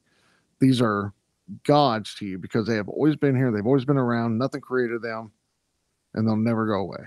yeah, like everyone thinks there's a necessary thing that's always been there. Nobody thinks there is literally nothing. So everybody has a necessary thing. The reason it's not a god is because there's no consciousness. It's not a conscious entity. That's the only thing that doesn't make it a god. So like it's still a cult of naturalistic pantheism. So there's still a necessary thing there. All of the different versions of theism, pantheism, dilotheism, or dilotheism doesn't, but henotheism, deism, theism, polytheism, they all have a necessary thing that exists. They're just not all gods because God has a mind and this one doesn't have a mind. I got you. Being honest, you're the first atheist I've ever talked to that's said that. So Yeah, it's because I spend a that's lot why I of was. time. That's why I was like, sounds like gods, but just not same God. Yeah, But most atheists just call it nature because they hate the word God. They have lots of bad experiences. And so, because I spend a lot of time and a lot of friends who are mine who are theists, I try to make the language of the atheist worldview as understandable to the theist as possible. And so, yeah, you can say the universe is a god. That's called pantheism. Pantheism is where the universe is a god. So, yeah, I try to incorporate as much religious language so it makes sense to people as much as possible. So, I'm happy to say, yes, universe is God. Yes. got it. That's pretty interesting. I am going to do a little bit of studying, probably tonight, on things we were talking about. Yeah. Do a little more time because there's one more topic. You mentioned Sure. morality was Go the ahead. last argument. So, morality. I definitely see the Old Testament God as immoral because I have a model of objective morality. My Okay. morality is we look at our moral intuitions. It's the phenomenon we observe that there is this thing we call morality. We try to find a pattern in that thing, and we Mhm. describe that pattern with the principle, which is any involuntary imposition of will is immoral. And then we say that that pattern, that principle is described by some law of nature. And if we think that this is correct, then like the world flood, drowning millions of babies in the global flood or whatever, or destroying Sodom and Gomorrah, or turning people to salt, causing wars, all of those things seem to be something immoral that the God has done. By my model objective morality would say the God is immoral. So why do you think that those things are not immoral in the Christian worldview? So we'll take one of those, the flood. Now, if you were to ask me why did God use a flood to destroy the world instead of just vanquishing them out of reality, I don't know. The Bible doesn't tell us why he used a flood. That's the Pine Creek thing, I'm just right? going to be honest. I no clue why he just didn't vanquish them off. I don't know. Yeah. But I'm not God. Um, do I think it was immoral for him to do this? No, because if God is who he says he is, the Bible says that God searched the world and not one was righteous. Noah and his family were the only ones that he had found to be righteous. The rest of the people were off. They were sacrificing their babies. They were raping people. They were incesting. They were having sex with animals. Pretty much almost everything that's going on in today's world. It's kind of scary. But so none were righteous. Now, I understand you're saying, like, wow, but everybody, I mean, once again, I'm not God, but if God is who he says he said nobody was found righteous. So that comes to the point of would would we find rapists, murderers, people that sacrifice babies, people that are having sex with animals, would we find them to be righteous? Probably not. So, since he is the creator of the world, and if God is who he says he is, and you've probably heard this before, but I like it. I think it's the best way to say it is if if God is who he says he is, and if you are a Christian, then God actually don't kill anybody. He just changes their location. He either moves you out of his presence or keeps you in his presence. He's just moving you. So it's not as if to me it's like he can murder. He can't murder his own creation. He can change our location, but he can't murder us. And so if God is who he says he is, then no, he said nobody was righteous. So I don't think him killing the entire population would be something that was bad. Okay, so from my perspective, like if we think about a doctor in the 1800s, if you got shot in the leg and there's a doctor, the only way he can heal you is to cut your leg off. No other way to save you. If he's Right. going to like hacksaw your leg off.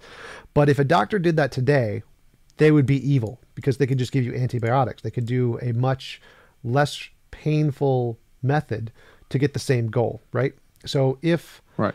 if a god could use a less painful, evil method, but chooses not to, then he would be like the doctor today, choosing to cut your leg off instead of giving you antibiotics. That would just be evil. So to me, it seems like because God is all powerful, the fact that he chose to drown people, which is extremely painful, and they didn't consent to it, that seems very evil because he could have done something much less bad. Like he could have cured them. He could have just teleported each person to their own planet where they couldn't harm other people. He could have teleported them to heaven, poofed them out of existence, like you said. There's essentially like infinitely many things he could have done that would have been more like giving people a shot rather than drowning them and causing them painful deaths. So the fact that he chose to kill people when he could have just mercilessly or cured them of pain or given them their own world, or like in my model, a perfect moral world is a one where it's impossible for any person to force any other person to do something they don't consent to. He could have added that in as a law of physics, and that would have been the morally perfect world. And so because God, instead of like making the morally perfect world where it's impossible to force people to do things they don't consent to, he just decided to drown everybody, that seems very immoral by comparison, just like the doctor, a today doctor who chose to cut your leg off when he could have just given you antibiotics. Well, I agree. Like, I mean, there was a a priest, I believe it was, over 500 years ago. He said something, and it just rings true to me, even like in this situation we're talking about now.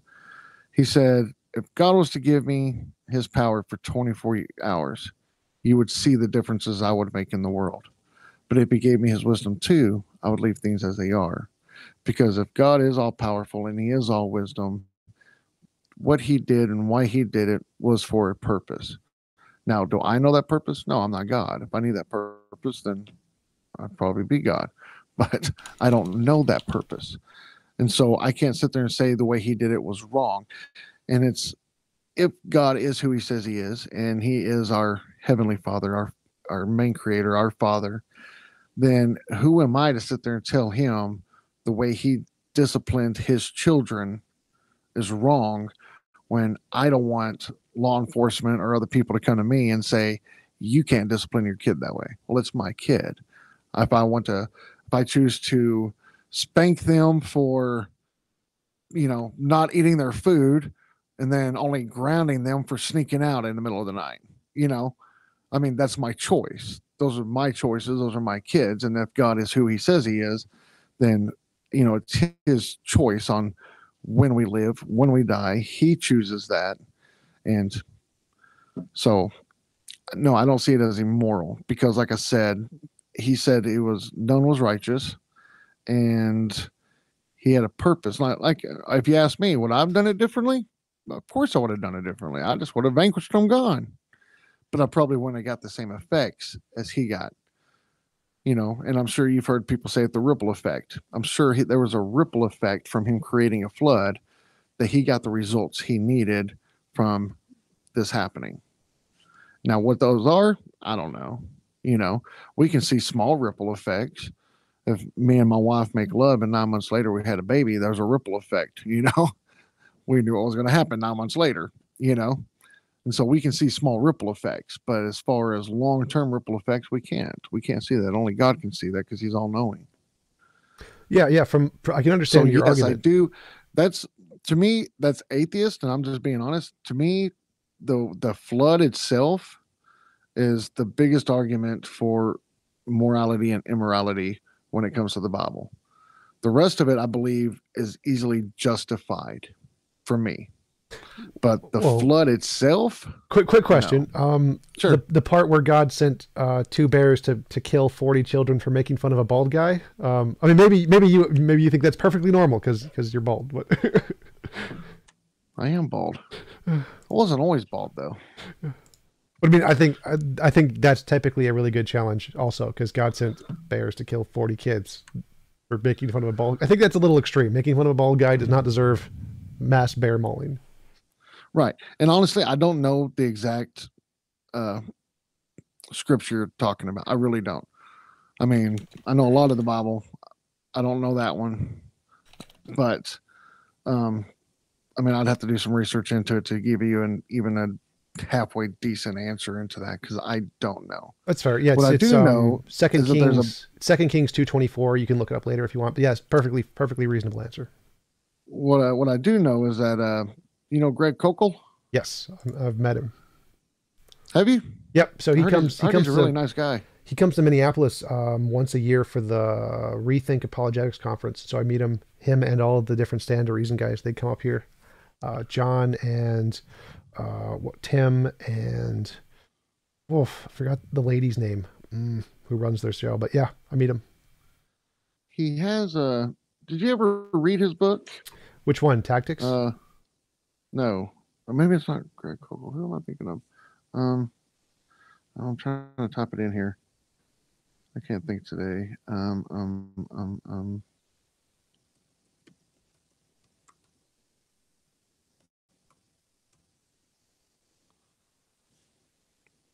What's the name of his book? Oh, Paul Copan. Yes, Paul Copan. I had him on my channel. Yes. We had a debate on my channel. Oh, really? Okay. Mm-hmm. So yeah, I think a lot of those answers, which honestly, I did read the book, is God a Moral Monster. I don't know if you did, but no, I didn't even see the one where you're talking about with the bears killing the 40 children. So, I mean, I'm not going to sit there and go either way, because like I said, I don't remember reading that. I'm sure it's in there. I mean, obviously you're not going to lie to me. I'm sure it's in there, but there was that time that God said you should give all of your money to TJump. Mm-hmm. 2 Kings 2:500. Mm-hmm. Yes. Yeah. The Old Testament, I will say this, the Old Testament is something that we don't live by anymore. That is what I do know for a fact. Is we don't live by the Old Testament. And a lot of the things in the Bible is a lot of it's prescription and a lot of it's a description, A lot of it's for us to way to live now, and a lot of it's just to tell us how things were. And, like I hear people talking all the time, they're like, well, how come in the Old Testament God said, the Israelites couldn't eat pigs, they couldn't eat this, they had to wear clothes out of certain threads, and I told him, I was like, well, I can give you basic answers. I can tell you that, I'm not God's, but I can tell you that, for one, maybe he was just trying to keep the Israelites separated from everyone else so everybody knew that they were different, that those were God's chosen people, that, like, hey, why are these people dressed different? Why do these people don't eat this? Why do these people act this way? Oh, it's because of their God, and then of course maybe people want to be like, well, tell us about your God. And I was like, and then at the same time, I'm like, back then they didn't have refrigeration and a lot of things that we have nowadays. So maybe God's like, don't eat that pig, you're gonna get sick, don't eat that thing. So I mean, Yeah. From my perspective, it seems that a perfect moral world, like God could have created a perfect moral world if he did one thing differently, which is add one extra law of physics, which is it's impossible to force anyone to do anything they don't consent to doing. That would end rape, murder, theft, larceny, everything that is we think of as a sin would just be gone. It would just be impossible because you just have to add one law. It's impossible to force anyone to do anything they don't consent to doing. That's it. And it seems like that's such an easy, mundane thing to do that it's hard for me to imagine there is such a perfect being who could have missed that. Like that seems like no matter what possible reason God may have, you can make it better by doing one thing. Give everyone the option. Do you want to be a part of my world with all of the suffering and death and murder and rape? Or would you like to be a part of this other world where everything is consensual? If you just gave everyone that option, everything it would be perfectly moral. Like everything would be fine. And so it seems like forcing people to live in this world without their consent, with all of the death and rape, is like the doctor cutting a person's leg off to cure them of the bacteria, when all he really had to do was give them a shot, and the shot in this case is consent. It's just, would you like to be a part of this world, or would you choose to not? And so, for me, well, go ahead. A couple of things with that is what I like to say is this is so like how you were saying that God give people a choice. Do you want to live here? Or do you not want to live here? Okay, so here's the way I see it is if my son's 25, but let's say he's a teenager. We'll pretend. So mentally he probably is. So burn.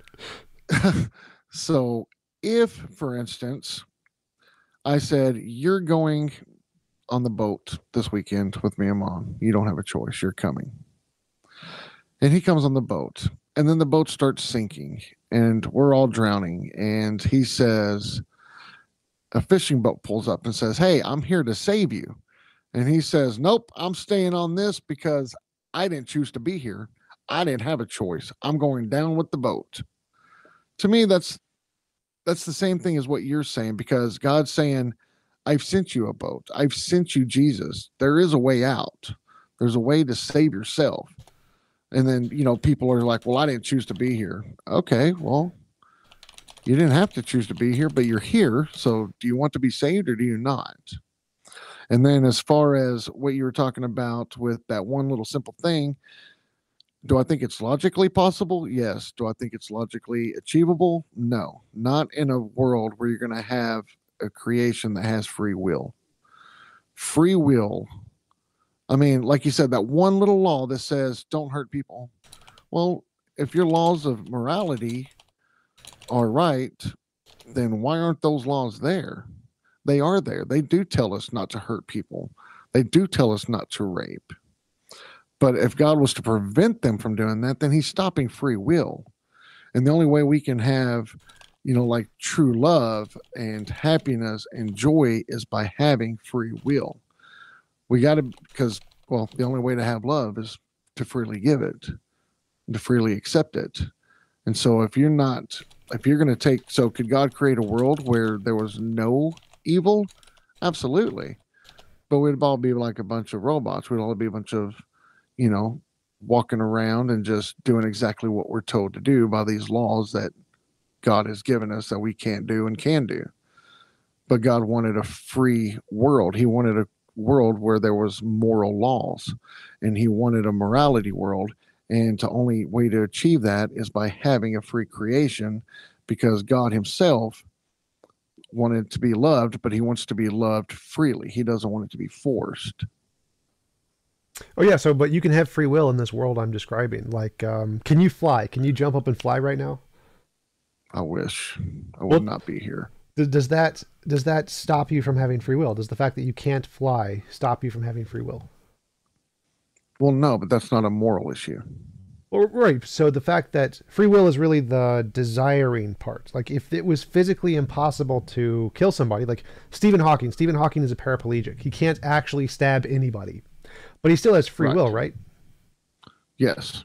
So the fact that he's physically incapable of harming anybody doesn't prevent him from having free will. So if we Well, added, he's physically incapable, but I'm sure mentally he's wanted to many yeah, times. He just couldn't physically do it. exactly. So if we Well, added an extra law of physics that it was physically impossible to kill people or to force them to do things they don't consent to, you could still have free will. You could still have the desire to harm people. You'd still have the free will. You'd still have the morality. You'd still have all of the love. But the extra law of physics would just be like you can't fly, just like you can't fly. You can't stab someone in the face. That would just be it's not physically possible. You can still feel it. You can still desire but it. how could you stop someone from doing that, but yet still have them have free will? I understand your analogies you're using, but to me they don't work in this scenario, because how are you going to have, say, free will, but then sit there and say it's impossible for you to stab someone? How Well, would that be impossible? there's lots of ways. The Like, only way that would be impossible is if that person was just incapable of dying. that would be one way Like to you do could, it. But but see, if you did that, then God didn't want to create a world where we never went back home. Which, if God is true, that's heaven. So He wanted a world where we could go back home, well, and so He that's can't do two things at once. well, that's one of the ways to do it. Another way would be give everyone a personal force field. If you have a personal force field and someone tries to stab you, it's just going to hit the force field, not going to do anything. Another But way then would how would be you how would you make love? How would you have turn off affection? turn off the force field. Like you can turn it on and off. You can be like, for people who are trying Well, to stab true. me. But how many times do husbands kill wives or wives kill husbands? I mean, you wouldn't be wearing your force field when you're at home with your wife, just chilling. Have you seen the new And Dune movie? no, So they have force fields. The way they work is velocity. If an object of X velocity comes at you, it stops it. So if you could still make love because it's not a high velocity, and if someone tries to stab you, it wouldn't work because the force field would stop the knife because it's a high velocity weapon. you do realize that's a movie. Yes, but it is this is That's not a possibility. That would be saying, like you were talking about earlier, like a married bachelor. Like you can't create that, because even if exactly what you said existed, what would stop me from putting my hands around someone's neck that had their force field down and just strangling them? force. So if there's too much force, it would be like velocity. Too much force or too much velocity, it would stop. The force field would activate, and this is actually possible. There is actually things that are very similar that are already in existence. We can do that. Force fields Well, force fields around human beings. force fields definitely exist, and conditional force fields definitely exist. And if we once we get enough technology, we can definitely put them around humans. Yeah. So this all of this is realistically possible and will exist in the next 100 years, most likely. So humans themselves will be able to and will create such a world that it's impossible to force people to do things they don't consent to. Like we humans are going to do it. That's another part of my argument is that you can't say this is impossible because humans are going to do it, and because humans are going to do it, God must also necessarily be able to do it. I don't believe that will ever exist. Like there's no way to stop crime. It's just impossible. You're not going to be able to stop crime. You're not going to be able to stop murder. Like you can do a lot of things to help prevent it, but you'll never be able to stop it. So if we were able to stop it, would that stop you from being a Christian? Because that would prove that morally. No, because you're still going to have evil. Because the thoughts will still exist. Okay. Okay, so let's say Just because the physical act doesn't happen doesn't mean the thought wasn't there. Okay, so let's say we stopped all of the physical acts. You still have the thoughts. You still have the thoughts. You still have the free will. But what about theft, bank robberies, Also stopped. car theft? Stopped. All How will that all all stop? same kind of See, because now force. we're getting into like a sci-fi world. Like we're saying that we're going to live in a world where there's no crime.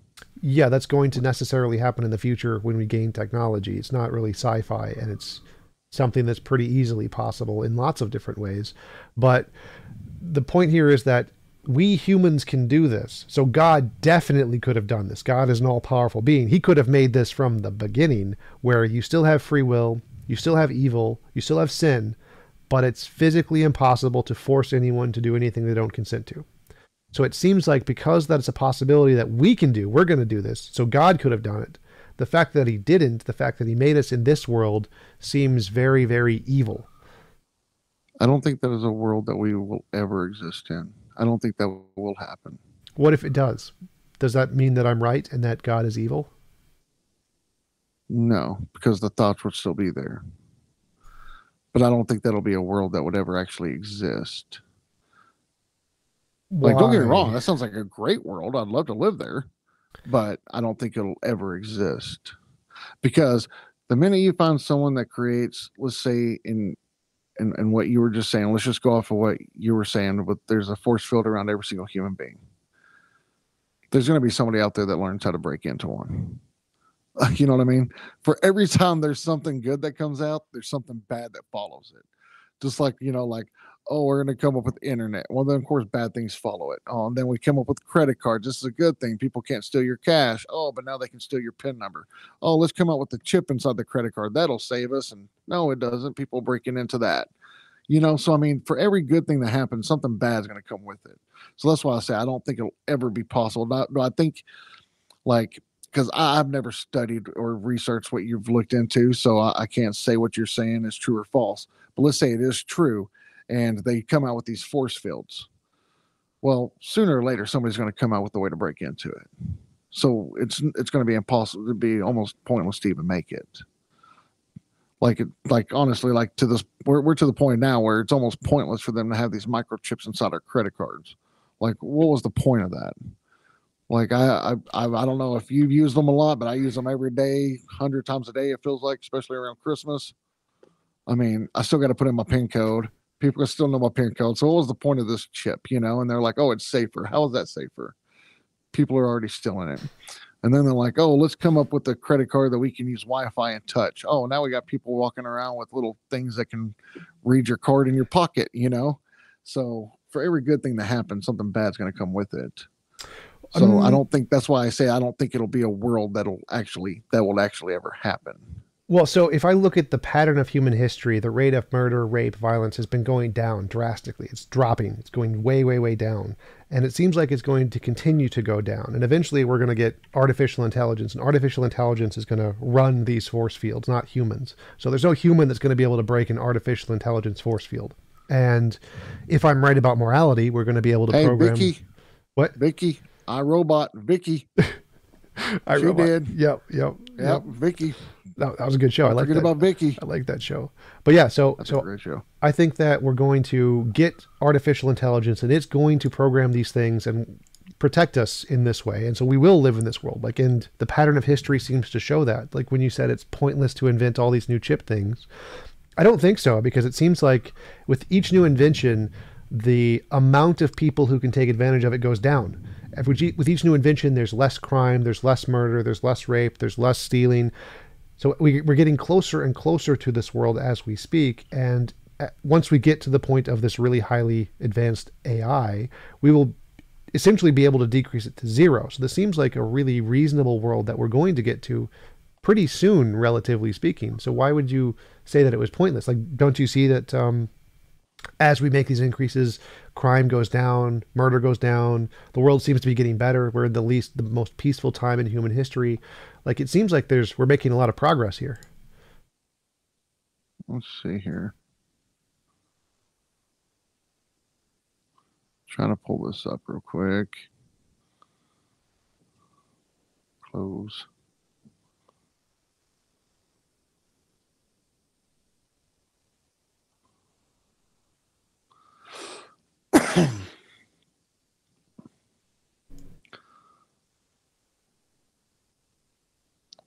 So according to this newsletter, It's just saying that since the 90s, overall crime rate has declined, but murder has gone up 15% in the last 21st century. But it's saying the crime rate has gone down, but murder has gone up. And it's mainly because of talking about how all the mass shootings and yada, yada, yada. And I'm sure we can look up different articles and we'll get different things. People are going to say different, whatever they want to say. Well, I'm But like, this one gives a graph. This one says like in the 60s, there was less than 10,000 people murdered and this is just in the U.S. And then in 1990, we were up to over 20 something thousand. Looks like probably in closer to 30,000. so it seems like murders. a decrease. So murders have gone down by 50% since the 1990s. Right. Well, it says I'm going to show according to this chart that I'm looking at. In the 90s, it looks like it was up and around the 30,000 mark. Yeah. And then it went in around 2015, it jumped below 15,000. Right. But now we're back up to over 20,000. So it went down, but now it's on its way back up. Yeah. So I don't know. I mean, Well, it seems I to me think like, it's just going to get more and more violent. well, like any pattern, you have like dips and goes up and down like a zigzag line. It's not like a straight Right, line. right. So it seems to me like the pattern is that it's going down, and there's of course there's increases, especially with like COVID. When there's huge economic crises or whatever, there's always going to be increases. But the pattern seems to be like it's going down, like it's dropped 50%. Great. Murder, that'd be great if murder's going down. I know in our little town, murder seems to be going crazy here lately. But like I said, I don't think there'll ever be a world where everybody's going to be walking around in a force field. I just don't see that happening. We will get Like, Star Trek. Star Trek will be real. I don't see. You know, people get mad at me all the time. I've never seen Star Trek and I've never seen Star Wars, ever. I've never seen E.T. Can you believe that? Who hasn't seen E.T.? Well, I've never seen E.T. I was kind of bored with that one, but I would definitely suggest Star Trek and Star Wars for sure. I did watch the new Star Trek. The Discovery or the one with the movies? Chris Pine? Yeah. Yeah. I did like those. Those were funny. I watched both of those. I liked those. Yeah. I agree. But the other ones, like I love William Shatner. But the other ones, they were so fake looking. It's like I can't pull myself to watch it. I think that's the thing with ET too. It's like it looks like a football, like a painted football on a stick, and I can't get into it. Yeah, God, those guys in the 1960s and their technology, like they didn't do technology. It's so boring. Yeah, like, not compared to nowadays. Yeah. You know what's funny though is like I watch a lot of movies I watched back when I was younger, and like I watch it now, and I'm like, that was so horribly fake. Like I don't understand how I even thought that was real. Yep, our standards have increased as time goes on. I tell you what's getting ridiculous is all the Fast and the Furious. What are we on, like 37 now? I don't know, but I completely stopped watching them when the one episode, and I'm not saying the other ones weren't completely ridiculous, but there's like, okay, that's maybe achievable. But when he stood on his door and hit the wall to some bridge and jumped midair and caught the girl in midair, just falling out of a car and landed, and they were just like, ow, that hurt. I was like, okay. Yeah, a little like, over the top. But see, now I love my Marvel movies because I tell people, I'm like, well, that's different though. I'm like, because I'm not expecting it to be realistic. I'm expecting Thor and the Incredible Hulk. But if I'm watching Fast and the Furious, these aren't superheroes. These are supposed to be realistic things that can happen, which they don't. Yeah, I totally understand. But yeah, it's we've been going on for several hours now. It's been great talking to you. Really enjoyed our conversation. Would you like to give everyone where they can find you on social media and YouTube and stuff again, and give any like concluding remarks or whatever? Yeah, so you basically can find me on I'm on Facebook, we're on Instagram, we're on YouTube, and we're on pretty much any kind of podcasting network out there. It's all under the same name, The Christian Apologist. And basically, we're just out to try to find truth. We're not out to demean. We're not out to make people feel a certain way. I'm not attacking atheists. Like I like to learn from atheists. I learned a lot from you today. Learn some things I need to study up on that I've never even heard of. So this is going to be interesting for me for the next week or two. And it's just about pursuing truth and whatever that truth is. And that's basically all we're about, is just trying to get people to follow the truth and not listen to the scientists, but actually follow the scientist evidence and follow the evidence yourself and see where it leads. And I got a book coming out. Hopefully it'll be out in about 3 or 4 months. It's called Stand for God. And hopefully I can meet up with you sometime and do some of your conferences. Absolutely.